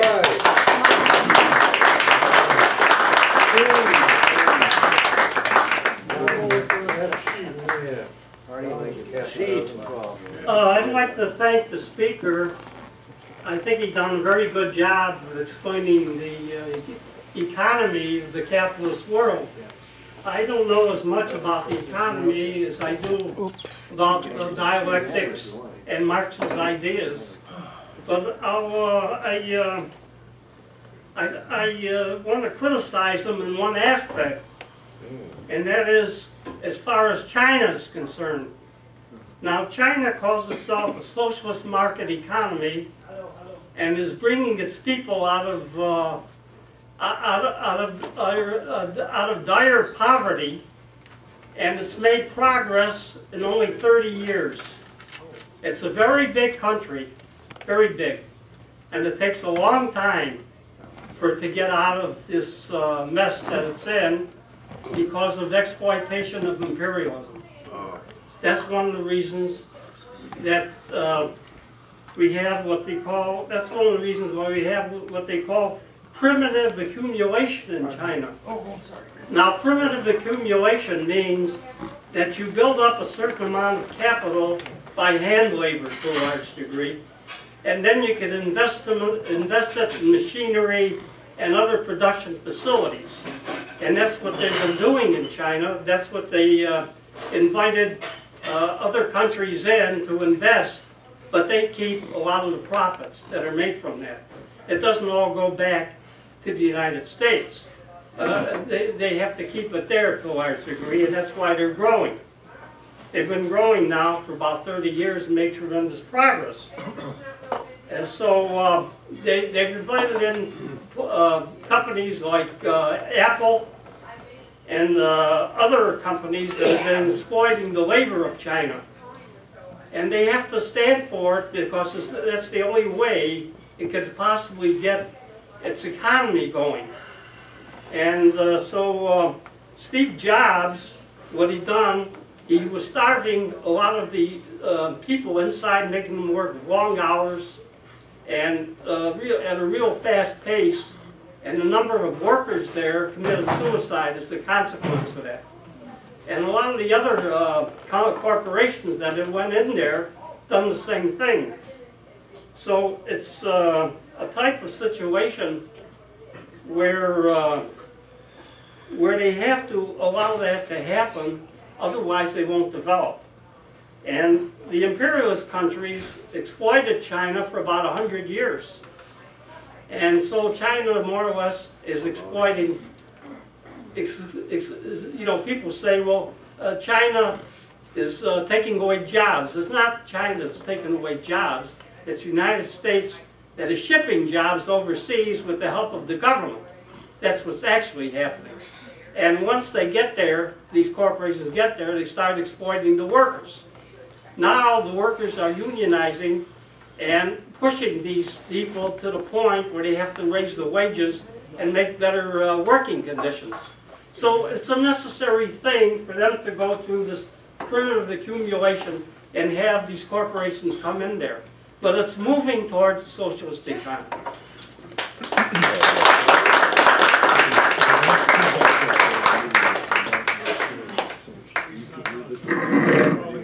I would like to thank Marge, my wife, for having the foresight of having 3 brilliant sons, one of whom is Andrew. Very considerate.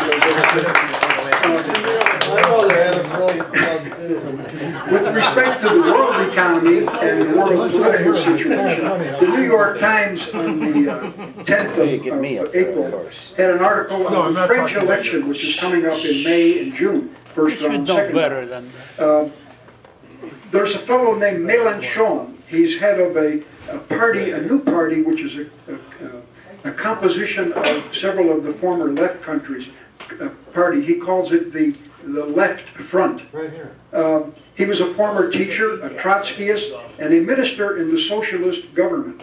But to give you an idea of what his, quote, reforms are for capitalism, for French capitalism, he speaks of a civil insurrection, raising the minimum wage 20% to $2,200 a month, and confiscating all income above $470,000 a year, and banning profitable companies from laying off any workers. If you make a profit, you don't lay off anybody. And he says, when there is no more liberty, civil insurrection becomes a sacred duty of the Republic.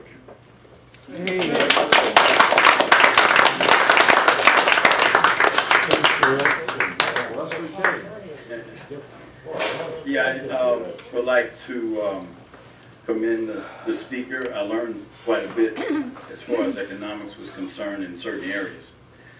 But I'm up here to stipulate that the states control the corporations. And you always have a contract. And in a contract there's an offer and an acceptance of an offer. When you have the banks as corporations, they're controlled by the states. And the state has a code that they use. The code is basically stating that banks cannot give or loan their assets. So when you understand that, would you allow someone to loan your assets to someone and make a profit off of it? That's where the window of opportunity occurs for the individuals that want to do some scurrious activity. I just put it like that. You can check the code, and I've read it a number of times. The issue about the dollar being a currency of the world, my understanding is that in order for countries to buy oil, they had to purchase it with dollars. And because they purchased it with dollars, that made it the standard. And I guess that'll be it.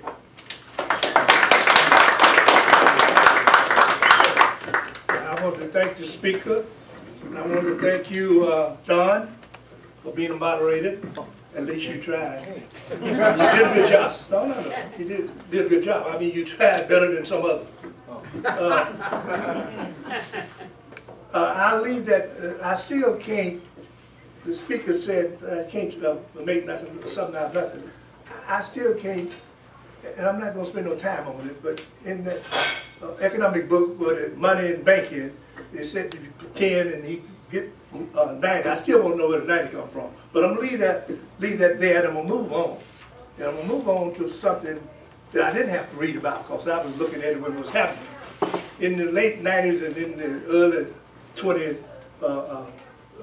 the policemen, the school teachers, hey man, here's a card, if you need some money, blah, blah, blah. Now, who do you think they're working for? They're working for the bank. They're not working for themselves. Banks was financing a house that worth $100,000 for $150,000. The bank was telling the buyer how much the house worth, not vice versa.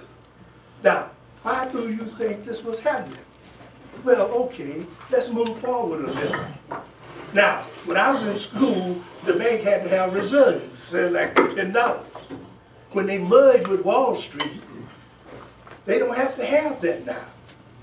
Now, if they made $90 from 10, guess how much they can make from shit? I mean, from nothing. Now, when last I heard, the Federal Reserve determined the money supply. The government, the Federal Reserve tells the government how much money they need out there. Now, people, the Federal Reserve is a private entity. members of 12 banks that are private throughout the United States. 12 banks make up the Federal Reserve. They're in charge, like I said, of printing the money. Now, if you put some kids in the house and say, well, daddy got to go to work, kids, but now don't y'all bother candy, and the closet's full with candy. Now, these 6 and 7-year-olds, they gonna let you go to work and they gonna buy the candy? Well, let's look at the Federal Reserve. That's all it is. If I can create money, I can create as much as I want. And if ain't nothing backing it, it's creating money out of nothing. And if you think I'm just saying that, why don't you go and ask the president, why did he use the term toxic assets? Toxic asset means some numbers that ain't shit backing it. They're just that simple. Now, ain't nothing of value backing it. But up F-15s and them black helicopters, they can do a pretty good job backing up some of this shit. Now, I'm saying that you create money out of nothing is obvious to anybody that was living in 1999 and 2012.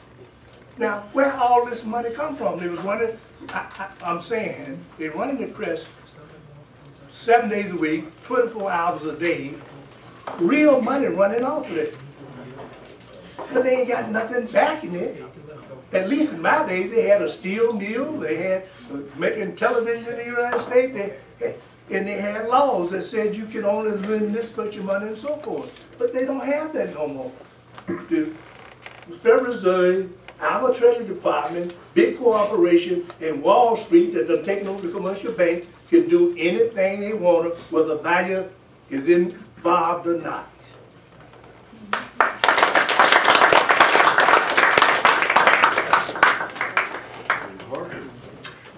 Thank the speaker for an interesting discussion of economics.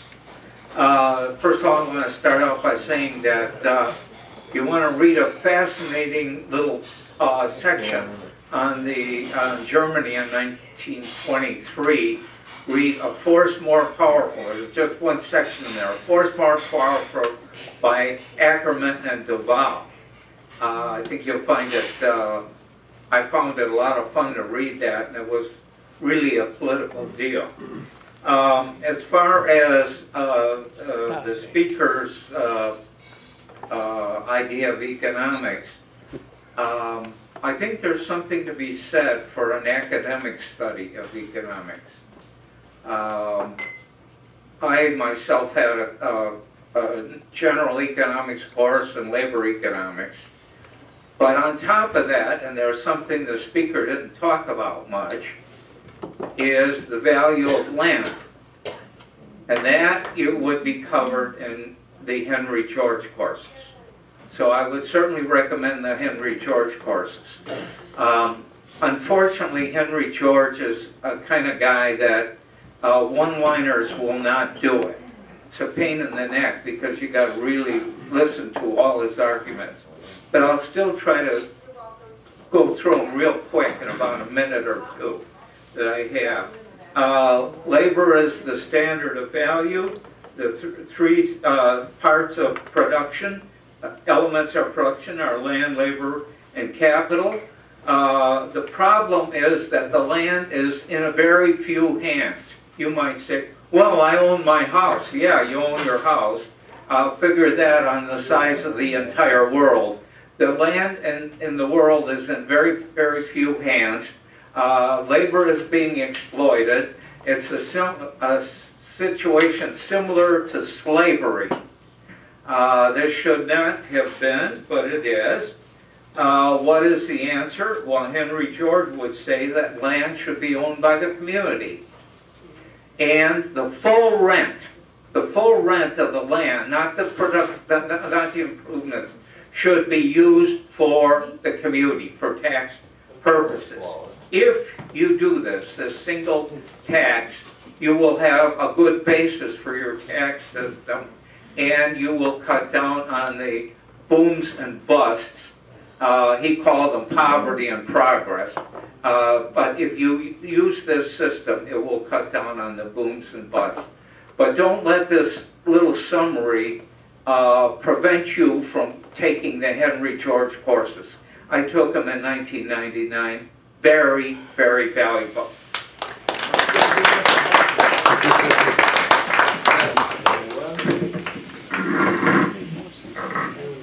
The speaker said there were several points he could spend several hours discussing. I could spend several hours discussing them too, in quite a different fashion.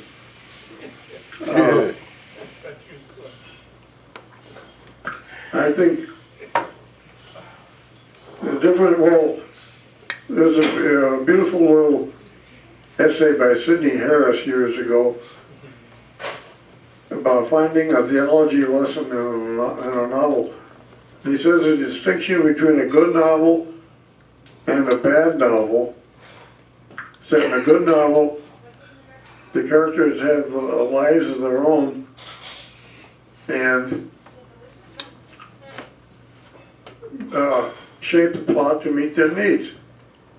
Whereas in a bad novel, they are bent and twisted to the needs of a plot.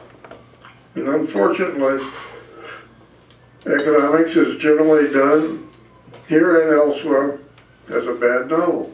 It's kind of hard to find it. Economics done as a good novel. And we didn't get that tonight either. Not from the speaker and not from the audience either, as far as that goes. But anyway, I got a couple things I want to...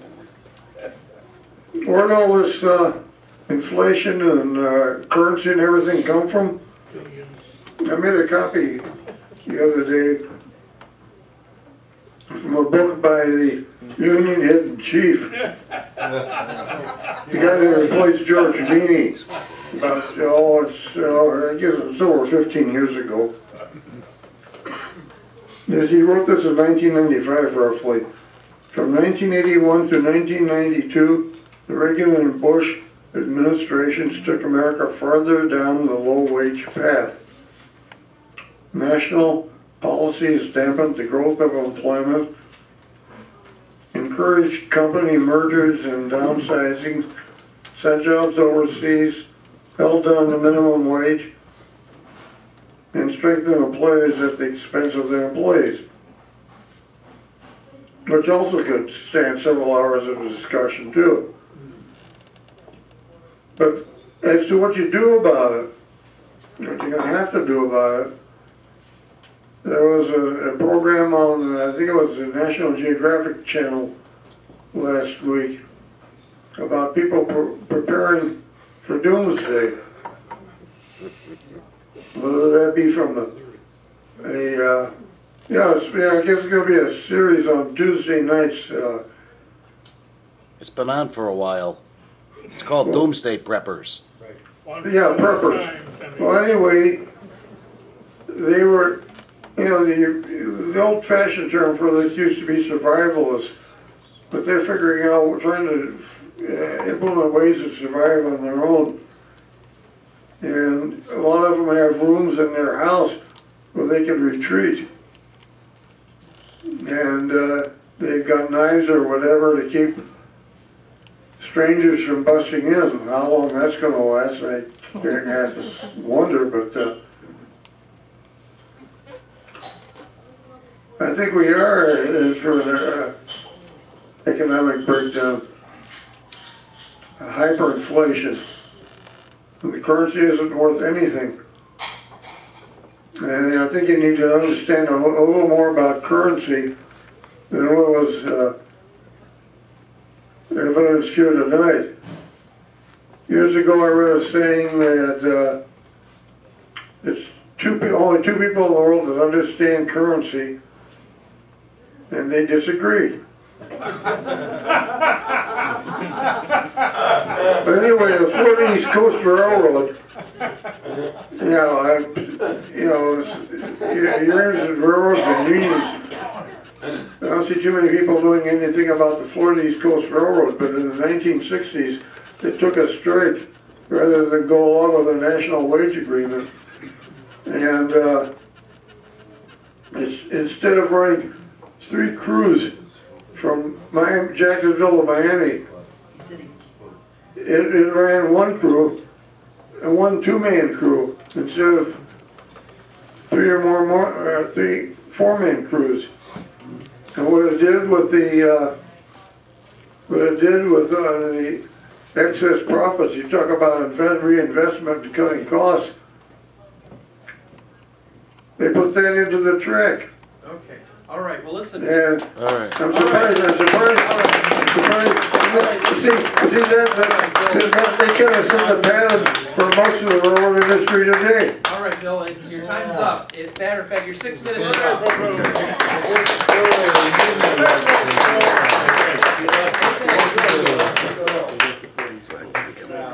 You guys trust not to provide, why are you worried? God will provide you. Jesus was a very good manager.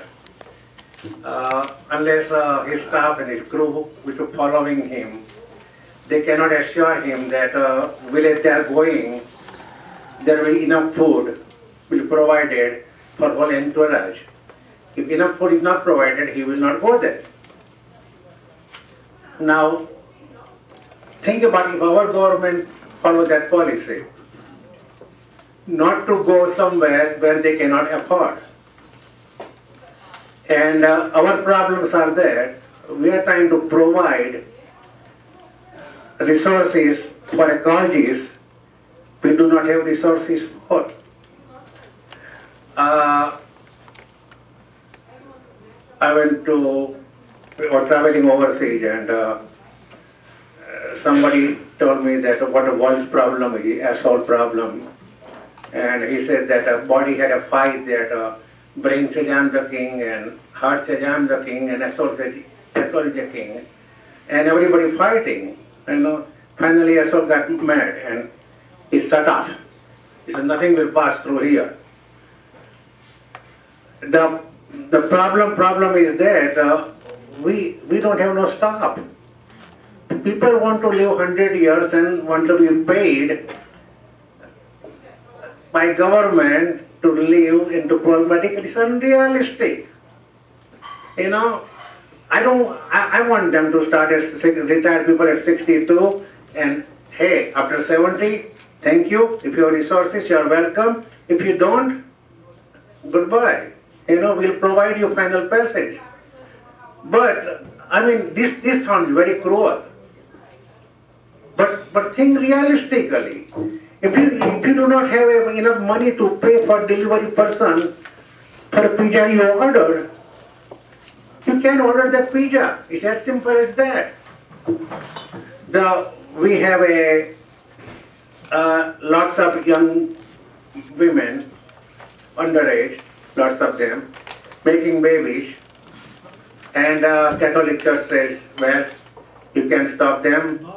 I had an argument with a young 15-year-old girl, and she says, it's against my religion to get abortion. I say, is it against your religion to bang? And I said, what do your church say about that? See, unless we lay down a rule that this is the way it's going to work, and this is the way we have resources and we can spend, we cannot survive. You know, we get to tell poor people.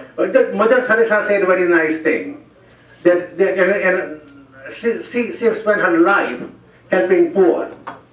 It's the poor people what we owe them each. Food and a reasonable shelter, but we do not owe them the fancy lifestyle. We do not owe them everything. We owe them enough so they have to work, so they can get up and go and uplift themselves. But we cannot give them so much that they do not uplift themselves and go and work. I think the Germany's Angela Merkel, I admire their leader. She knows what his people are capable of. She manages her government well, okay? And she is a strong leader. And she tells the truth to his people. Our government, we have problem. We elected Barack Obama like we were electing Jesus. That's stupid. You know, I mean, if you're going to elect our leader on that basis, I mean, Hillary Clinton was 10 times more qualified than Barack Obama. Okay, the guy can play good speech, but cannot sit down with the congressional leaders. Do not talk to them. How do you run a government? Think about LBJ. He'll pick up a phone and say, hey, Martha, what's going on? I need your help. But this guy doesn't talk to anybody. He thinks, well, he got elected, he's a big guy, and so everybody's supposed to bow down and say, sir, what can I do for you?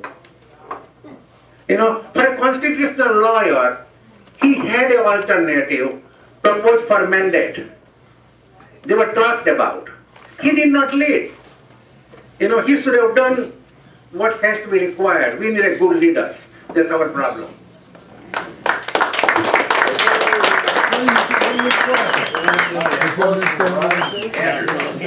Andrew, very much enjoyed your talk tonight. Very logical approach to the study of economics. Now, your bio says you're basically a labor guy, yet your speech made a hell of a lot of sense. And my question is, how did that happen? All right. Anyway, it was, as I said, very straightforward, common sense analysis. What you did, a lot of professional economists and academic economists just don't seem to be able to do. I do disagree and agree with you on some specific points, however. Value of commodities is really not so much based on the labor that goes into them, but what they'll be used for.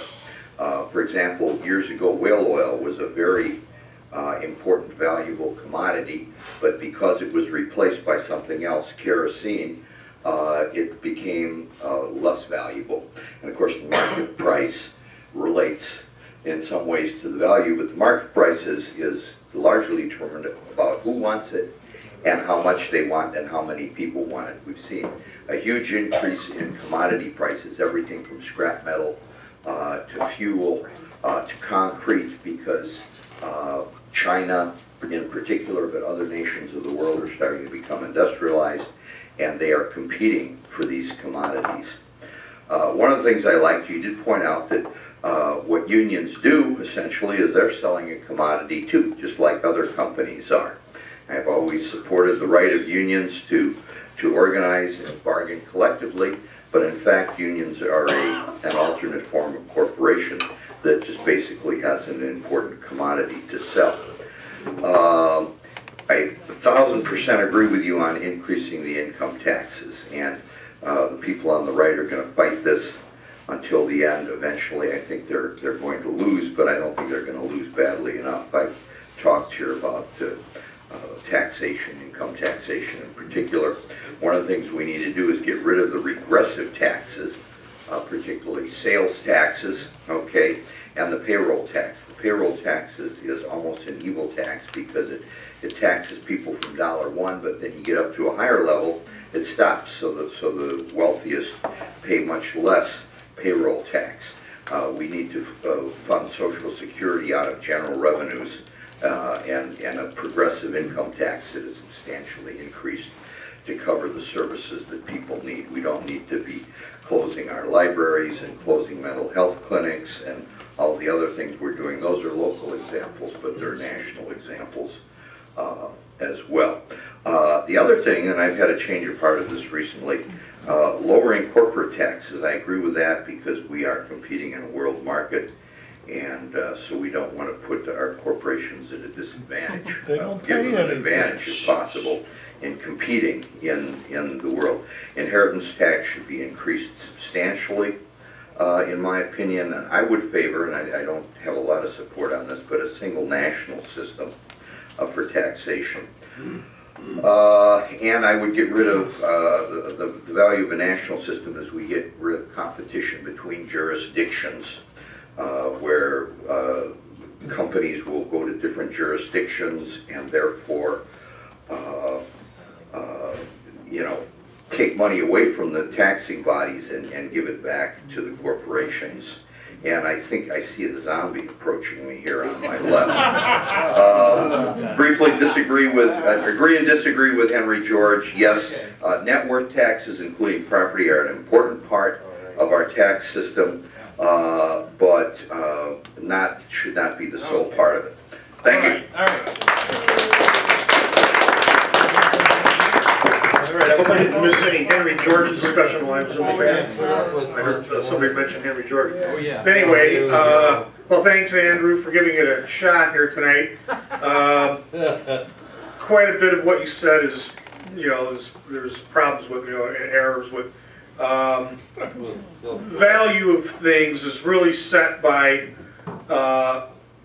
the person that's going to buy them, of what they think that's going to save them in labor. That's price. And, now price is, so there's supply and demand comes in there too, but anyway, I would recommend taking Progress and Poverty over at the Henry George School to get a good foundation in things like that, and the difference between wealth and capital and money and that kind of thing.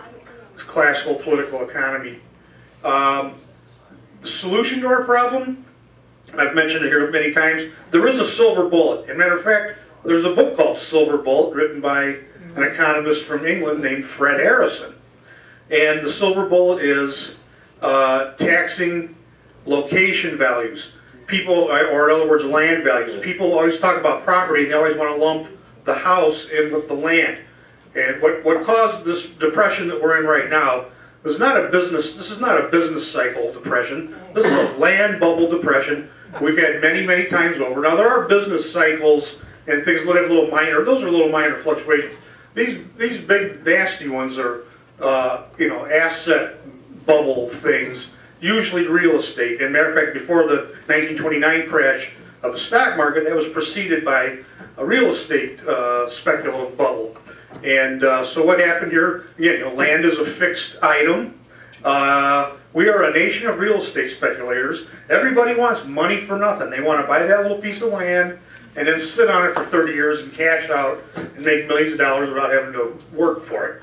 And largely you can kind of get, usually that works. Usually you can get away with that. But occasionally, though, this comes to the top, like it happened this time, and then it crashes. The growth is always slow, but the crash is always immediate. So anyway, Henry George studied this problem and wrote his book, Progress and Poverty, back in 1879, and wondered, why do we still have poverty in the midst of all this modern production and everything we had? And it's because of the fact that rent always goes up. In other words, land's a fixed price, so land value always goes up. And labor and capital only keep what's left after the rent has been paid. So in other words, here's the deal, folks. We're paying income taxes and sales taxes because what should be going to the government treasury, and it's not, is the location value or the ground rent on land. It should be all of our, we should all own the land in common. So when you look at a storefront over on Chicago Avenue near State Street, storefront over there is $6,000 a month. Now you know that it did not cost $6,000 a month. It's not worth that for that building. It's the replacement cost of that building is not that kind of money.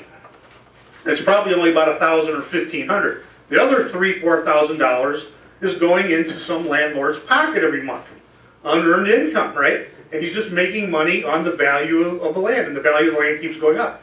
And so what we need to do, just like we took slavery, we made slavery illegal. We didn't reimburse the slave owners for their slaves. The same thing with land. It's this fixed value. If land taxes were high enough, land would have no resale value. Land would be zero, and you would just buy the building. You could own a building, but the land would be zero, and you would pay a monthly rent to the government or yearly rent for the exclusive use of that land. And there would be no sales taxes then and no income taxes. There's your economic boom. That's the silver bullet. That's the way out of this problem. Thank you. Yeah, that's good. All right, Margaret. Okay, well, I will of course deviate a little bit. I think people who feel that you can I can't even think when you're not talking. What do you think when you are talking? Anyway, because it's late and I'm not. This is not my hour.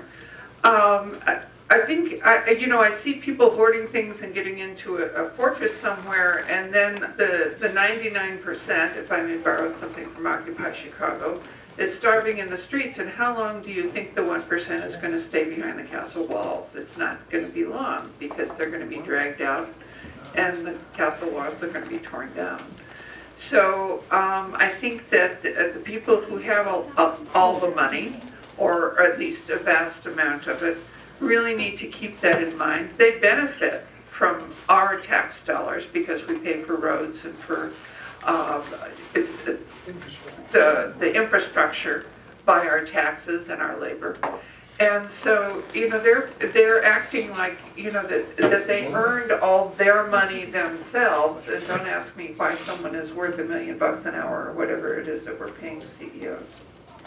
The second thing I would like to take exception to, well, besides just dumping all the poor people in a hole in the ground someplace, is the babies that we're all creating. In fact, our teenage pregnancy rate has gone down considerably in the last year, or in the last 5 years, number one. But number two, regardless of that, we have the highest unplanned pregnancy rate, and we have the highest teenage pregnancy rate in this country of any other country in the world, including the countries where the government pays for women to have abortions and all that other stuff. So that where we have to pay $300 or $400 to go have an abortion, and we still have the highest abortion rate. So, and also I would like to remind people that, I think it may have been Christopher Hitchens wrote a book about Mother Teresa called The Missionary Position. And it's true, she sat on millions of dollars of donations and did not provide pain medication for people who were in her hospitals who had bone cancer and things that were extraordinarily painful.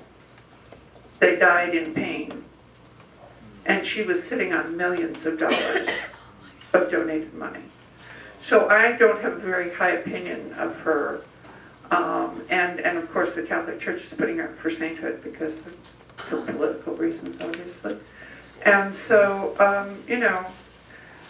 the world is full of, I question assumptions, I guess.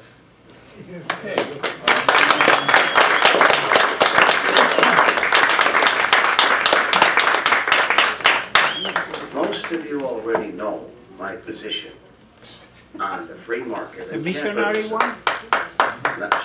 Well, Frank, you kind of bring that up because tonight I have a feeling I gotta be a missionary. A missionary for capitalism. I love capitalism. And there's one reason why. It's a system that for 300 years has been delivering the goods. I look at all you guys around you here. You're all dressed, you're all clean, you all took showers this morning. You all were maybe either came by public transportation or by automobile. 300 years ago, you would have been considered the rich 1%ers.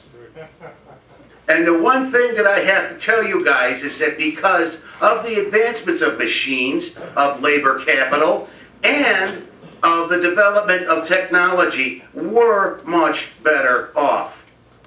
The greatest invention of the world was the stock market, the revenue bond, and most recently the venture capital. And the one thing that you have to realize is that one of the reasons that Europe's being held behind right now is they don't let people go into bankruptcy that quick. If you're an old established firm, you can't go bankrupt. You can't let the new innovative firms hire, and you can't get rid of the old hires. Now, you think I'm crazy? Yeah. Well, ask Thomas Friedman, because a third of the world has just entered the middle class in the last 15 years. We're starting to develop a worldwide economy. Yes, we're having a problem right now because of a credit crunch. What? Because of that credit crunch was based on fraud. Fraudulent transactions based by bankers making loans to people who were not creditworthy. That's called fraud. And what does it mean? When you have fraud, trust goes down. What you need is a good, solid, highly regulated market where perhaps bringing back Glass-Steagall and everything else. Now, let's address the Republicans, for example. Those clowns in office right now are saying that we can pay for everything and do everything, and we're hearing the same arguments that Newt Gingrich brought forth in 1994. Guess what happened when they got into power? 2 wars that were not really needed to be fought, and an explosion in our national debt because of the taxation. It's very simple. You want money to get back into the economy, you raise the tax rates. It's called simple. Let the Bush tax cuts expire. Now, you have, if you want government, you got to pay the piper and pay the rent. If you want good health care, you got to pay the rent and pay the taxes to maintain the benefits. If you want a good economy and a good capitalistic system, you got to have a good, highly trustworthy market that's got some reasonable regulations on it. The derivatives market right now is highly unregulated. That's why we're having trouble. When you have a good stock market that's regulated, it works. Free markets have been working for not millions, but hundreds of years. Ever since the start of the coffee houses in London and the Lloyd's of London insurance firms and anything else, and the stock market development of the tulip bubble, we've been seeing it for years. Yes, capitalism works. If you don't believe me, just take a look at the clothes on your back. Take a look at the benefits we have in a modern industrial economy, and take a look at what happens. Sure, we may have a boom-bust cycle, Won't you take a look at an unemployment office? I have taken a look at an unemployment office, Charlie, and those unemployed usually drive to them. They don't walk. And the second thing you got to realize, Charlie, is you're a government employee and you wouldn't even have your salary without the benefits and taxation of those modern corporations. You know, and the one thing you have to realize is that capitalism is a trustworthy system. And if you don't believe me, it's called a contract. You have to trust a party, and this usually helps a lot. If you're trading, you're not fighting. And if you're trading, you're talking. End of story. Thank you.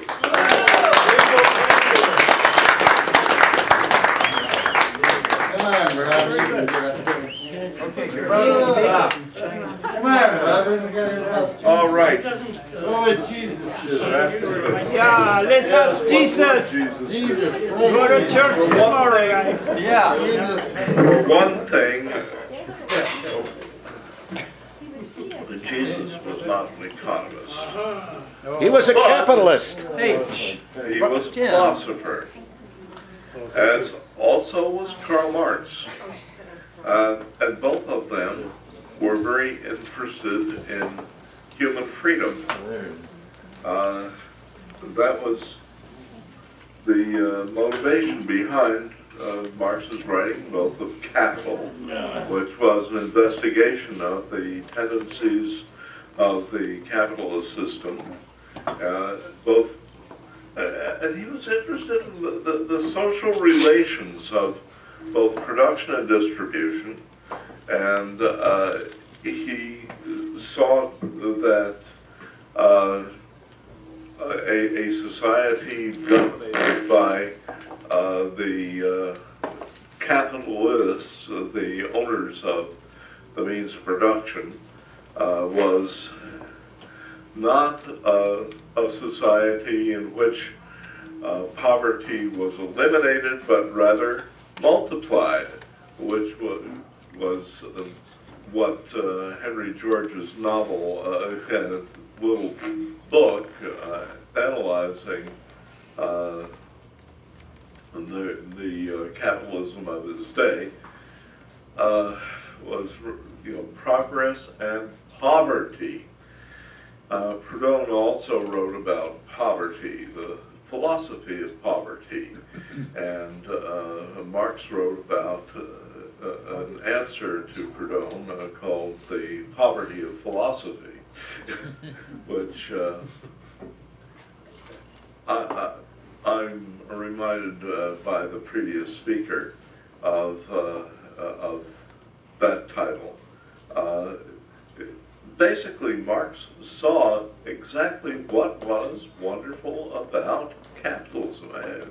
It was a highly productive arrangement of society, because the capitalists had to accumulate more and more capital, or otherwise they were eliminated from their position in society and had to sink into the working class.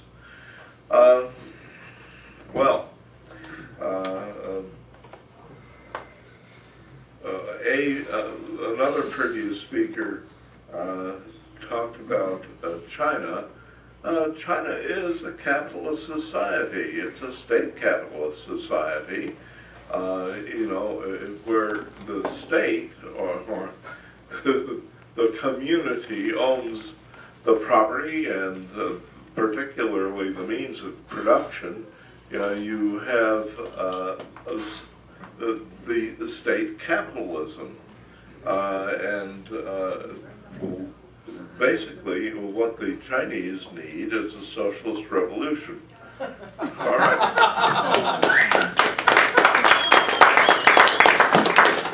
All right, let's thank our speaker. It was really, really good. All right. I can't say I can thank all the rebutters.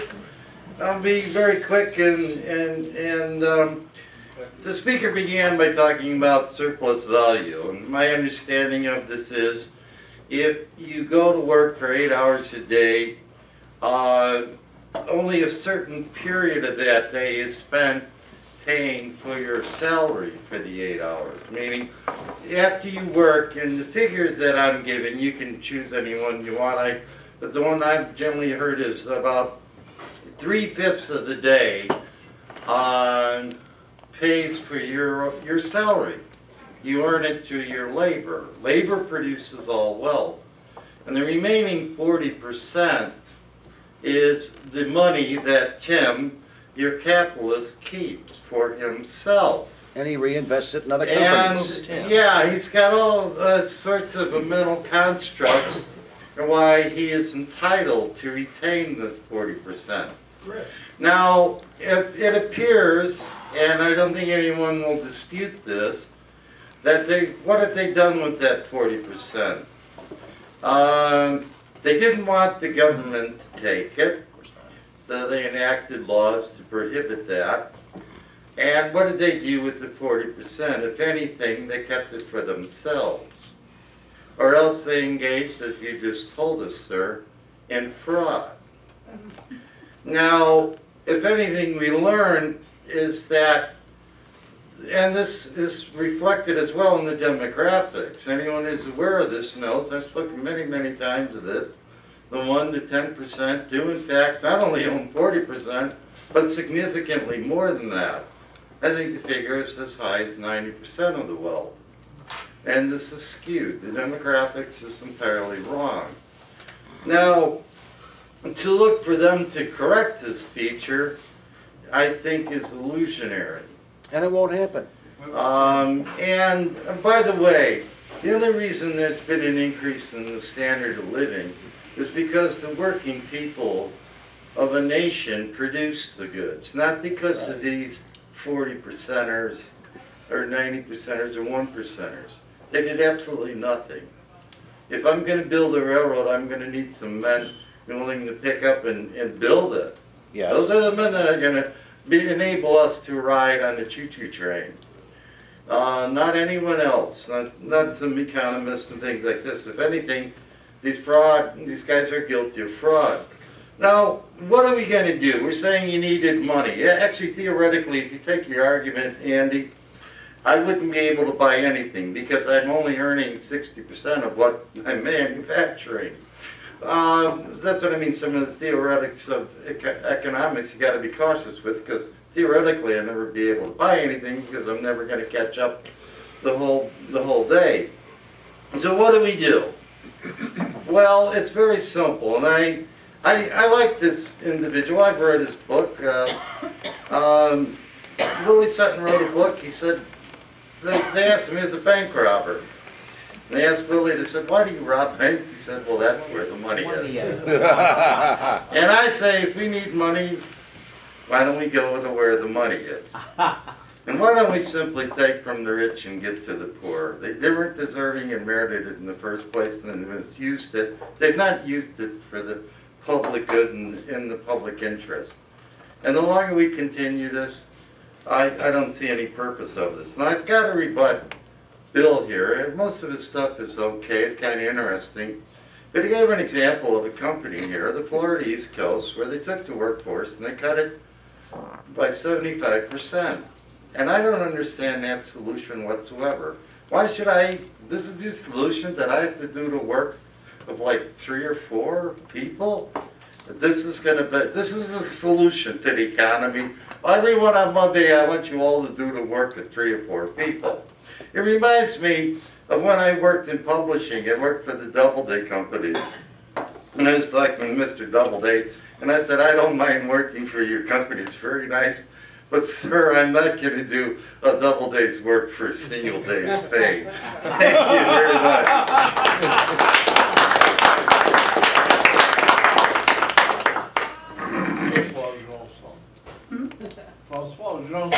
Oh yeah, okay. Great speaker and great topic. I just have into the microphone. A few points of information. There was a young man from the young economist from the University of Chicago on PBS the other day, and he was talking about Wall Street, and he was saying one of the problems that we have there is that the young traders come up with new instruments, new financial instruments, and then if they work and if they bring quick results, good results, then they share this information, and everybody does that, and it creates a false capital. And he said, whenever we come up, someone in a lab comes up with a new vaccine, it has to be tested on a number of people, a number of animals, and for a certain amount of time before that vaccine can be used with the public. Any new tools that we create, we have to test it first for a long time and with a number of people. And if it works, then we can sell it, we can use it. And the same thing should be done with the traders. Whenever somebody comes up with a new financial instrument, it should be tested. And then, if it works well and for a good amount of time, then it should be adopted.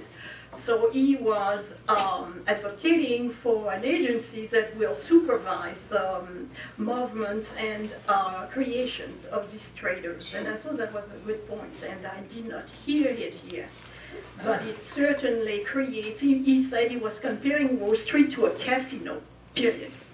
And I think that's really what we have seen, I don't know if you have seen the movie Inside Job, where they interview Wall Street traders, and it's absolutely incredible what's going on in there, and the fraud and the corruption. Yeah.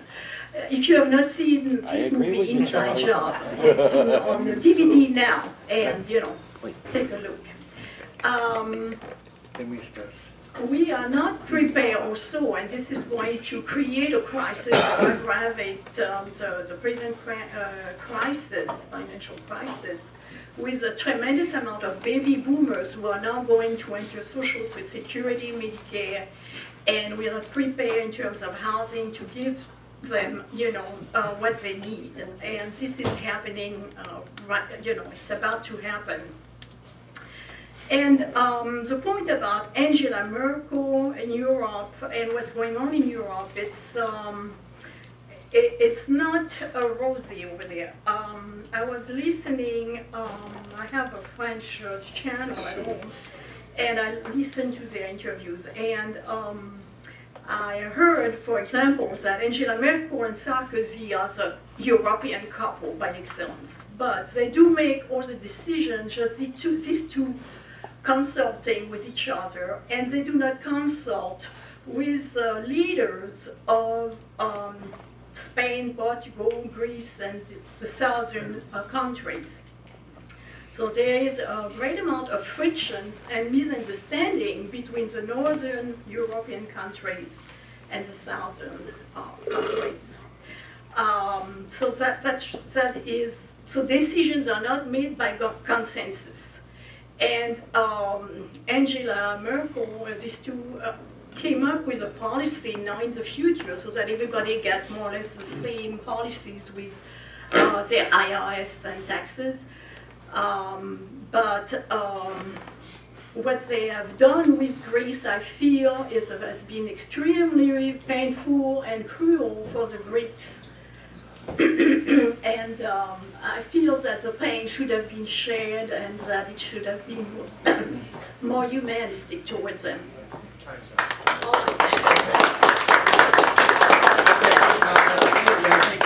Let the speaker speak, man. Okay, no, go ahead. No, let's. I'll just take a couple of minutes. I just want to talk about a Japanese-American cosmologist. I think his name is Kalko or something like that. Michio Kaku, yeah. And he's from New York City College, and he was talking about nanoscience. And he said maybe in about, let's say, 100 years from now, it's going to be very practical to send up nano robots to different planets and to mine these planets for raw materials and minerals and things of that nature, because if you look at the spectrum of light that they could take from the different planets, we see they got the same raw materials and the same minerals that we have. And he says he's going to they'll send out thousands of these nano robots, and they'll be able to mine them. Some won't come back and some will come back, and that's how we're able to live on the earth with raw materials. Okay. All right. 45 seconds, that's all I need. Okay. I want everybody to notice here, there were about 54 people here tonight. Hey, wait, Walter, let him talk. We can replace you with a nano robot. Yeah. Well, okay, hey, let the speaker talk. Come on. That's what we're saying. Hey, go ahead. Walter, you want to come up here and sit in one of these chairs? I'm telling him to let you speak. Don't tell Walter. I'm Walter sticking up for you. All right. Okay, there were 54 people here tonight, right? Nobody else counted besides me. Did anybody notice there were only 12 women? Yes. Yes. In church. Okay. I am In church. So women were proportionately underrepresented here tonight. But in terms of their degree of involvement, they were overrepresented. So I'm saying that, you know, women are poised to take over the world. Yeah. And so, if you want to solve the problem with the world's economy, you know, while you guys are married, you just know all you have to do is turn all your money over to your wife.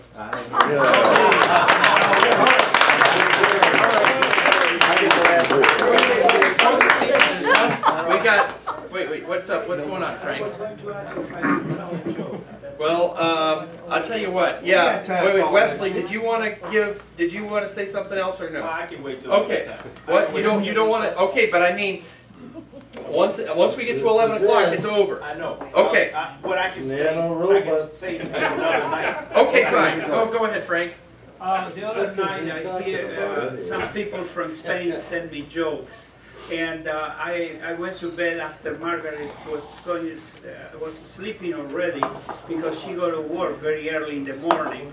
And so I went to bed and I keep waking her up because I started laughing, remember the joke. I couldn't fall asleep. And so the joke was that this 7-year-old kid is in his bedroom and he's hearing noises, and then he gets disturbed, and so he starts looking, and he sees that the noise is coming from their parents' bedroom. And so he just peeking there, and he said, "My mother is really bad to me. She's forcing me to go to the psychiatrist because I suck my thumb." Okay. Okay. All right. No, it didn't hit the market. All right. You guys. All right. This is a real interesting presentation. You know, like most of them are. Yeah. So let's have a round of applause for our speakers going out here. All right. Now. All right. Oh, thank you. Thank you. All right. Now, first of all, some of you may have noticed my T-shirt, which I wore because I felt it would be appropriate for the topic tonight. Bankers of the World Unite.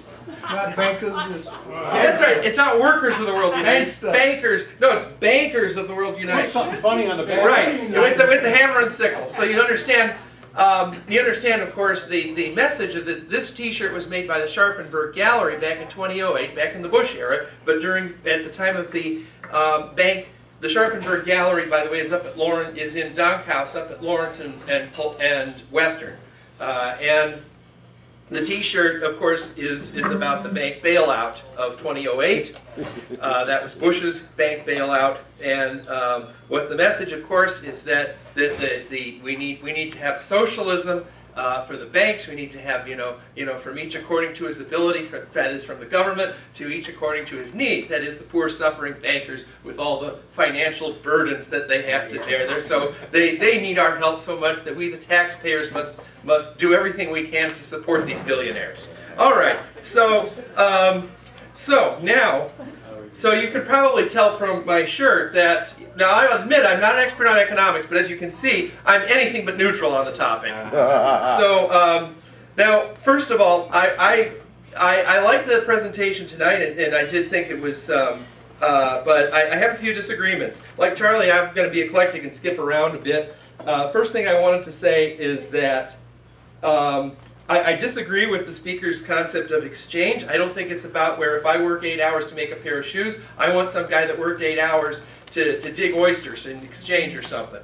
I think it's, I don't care how many hours he worked. What I want, and I actually am a self-employed entrepreneur, and what I want in exchange for my services or work or what I provide is that I expect a fair compensation. In other words, I expect to be compensated for the cost of materials plus the amount of labor I put in, which I could have earned by working for somebody else if I hadn't worked for that person.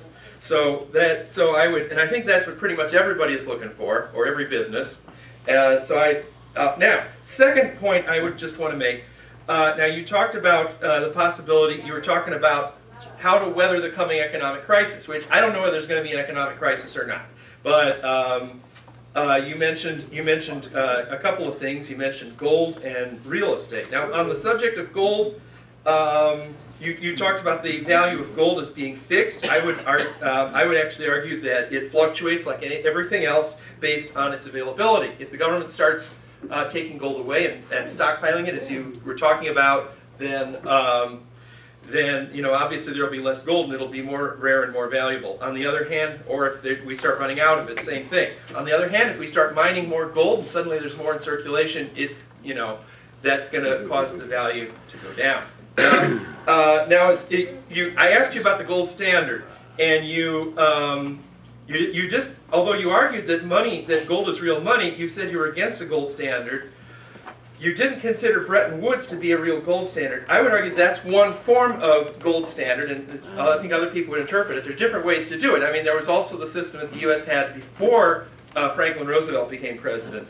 And now, as far as the people who advocate the gold standard, such as Ron Paul, he wouldn't advocate what you were talking about, taking everybody's private stash of gold away from. Ron Paul is a libertarian, certainly. He's for the gold standard, but he wouldn't call for that. Now, in terms of the idea of investing in real estate, well, you had that bubble. Am I out of time? Okay. All right. All right. Well, I just want to say that we had a big bunch of people investing in real estate last decade, and look what happened to them. All right. So that's it. Yeah. Let's thank Johnny for moderating. Get the last word, sir. He is a pain in the asshole. What? No, thanks. But I'd just like to say one thing about gold. The price and the value of gold fluctuates like the price and the value of all commodities. But gold is a commodity that the value of the other commodities is judged against. So I didn't say that the price of gold was fixed.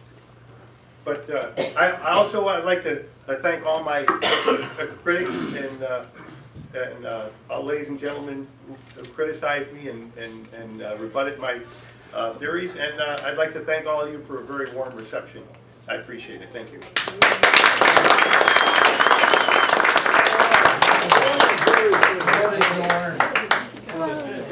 Wow, yeah, it's 7 minutes early. I see you were paying attention to my coat. You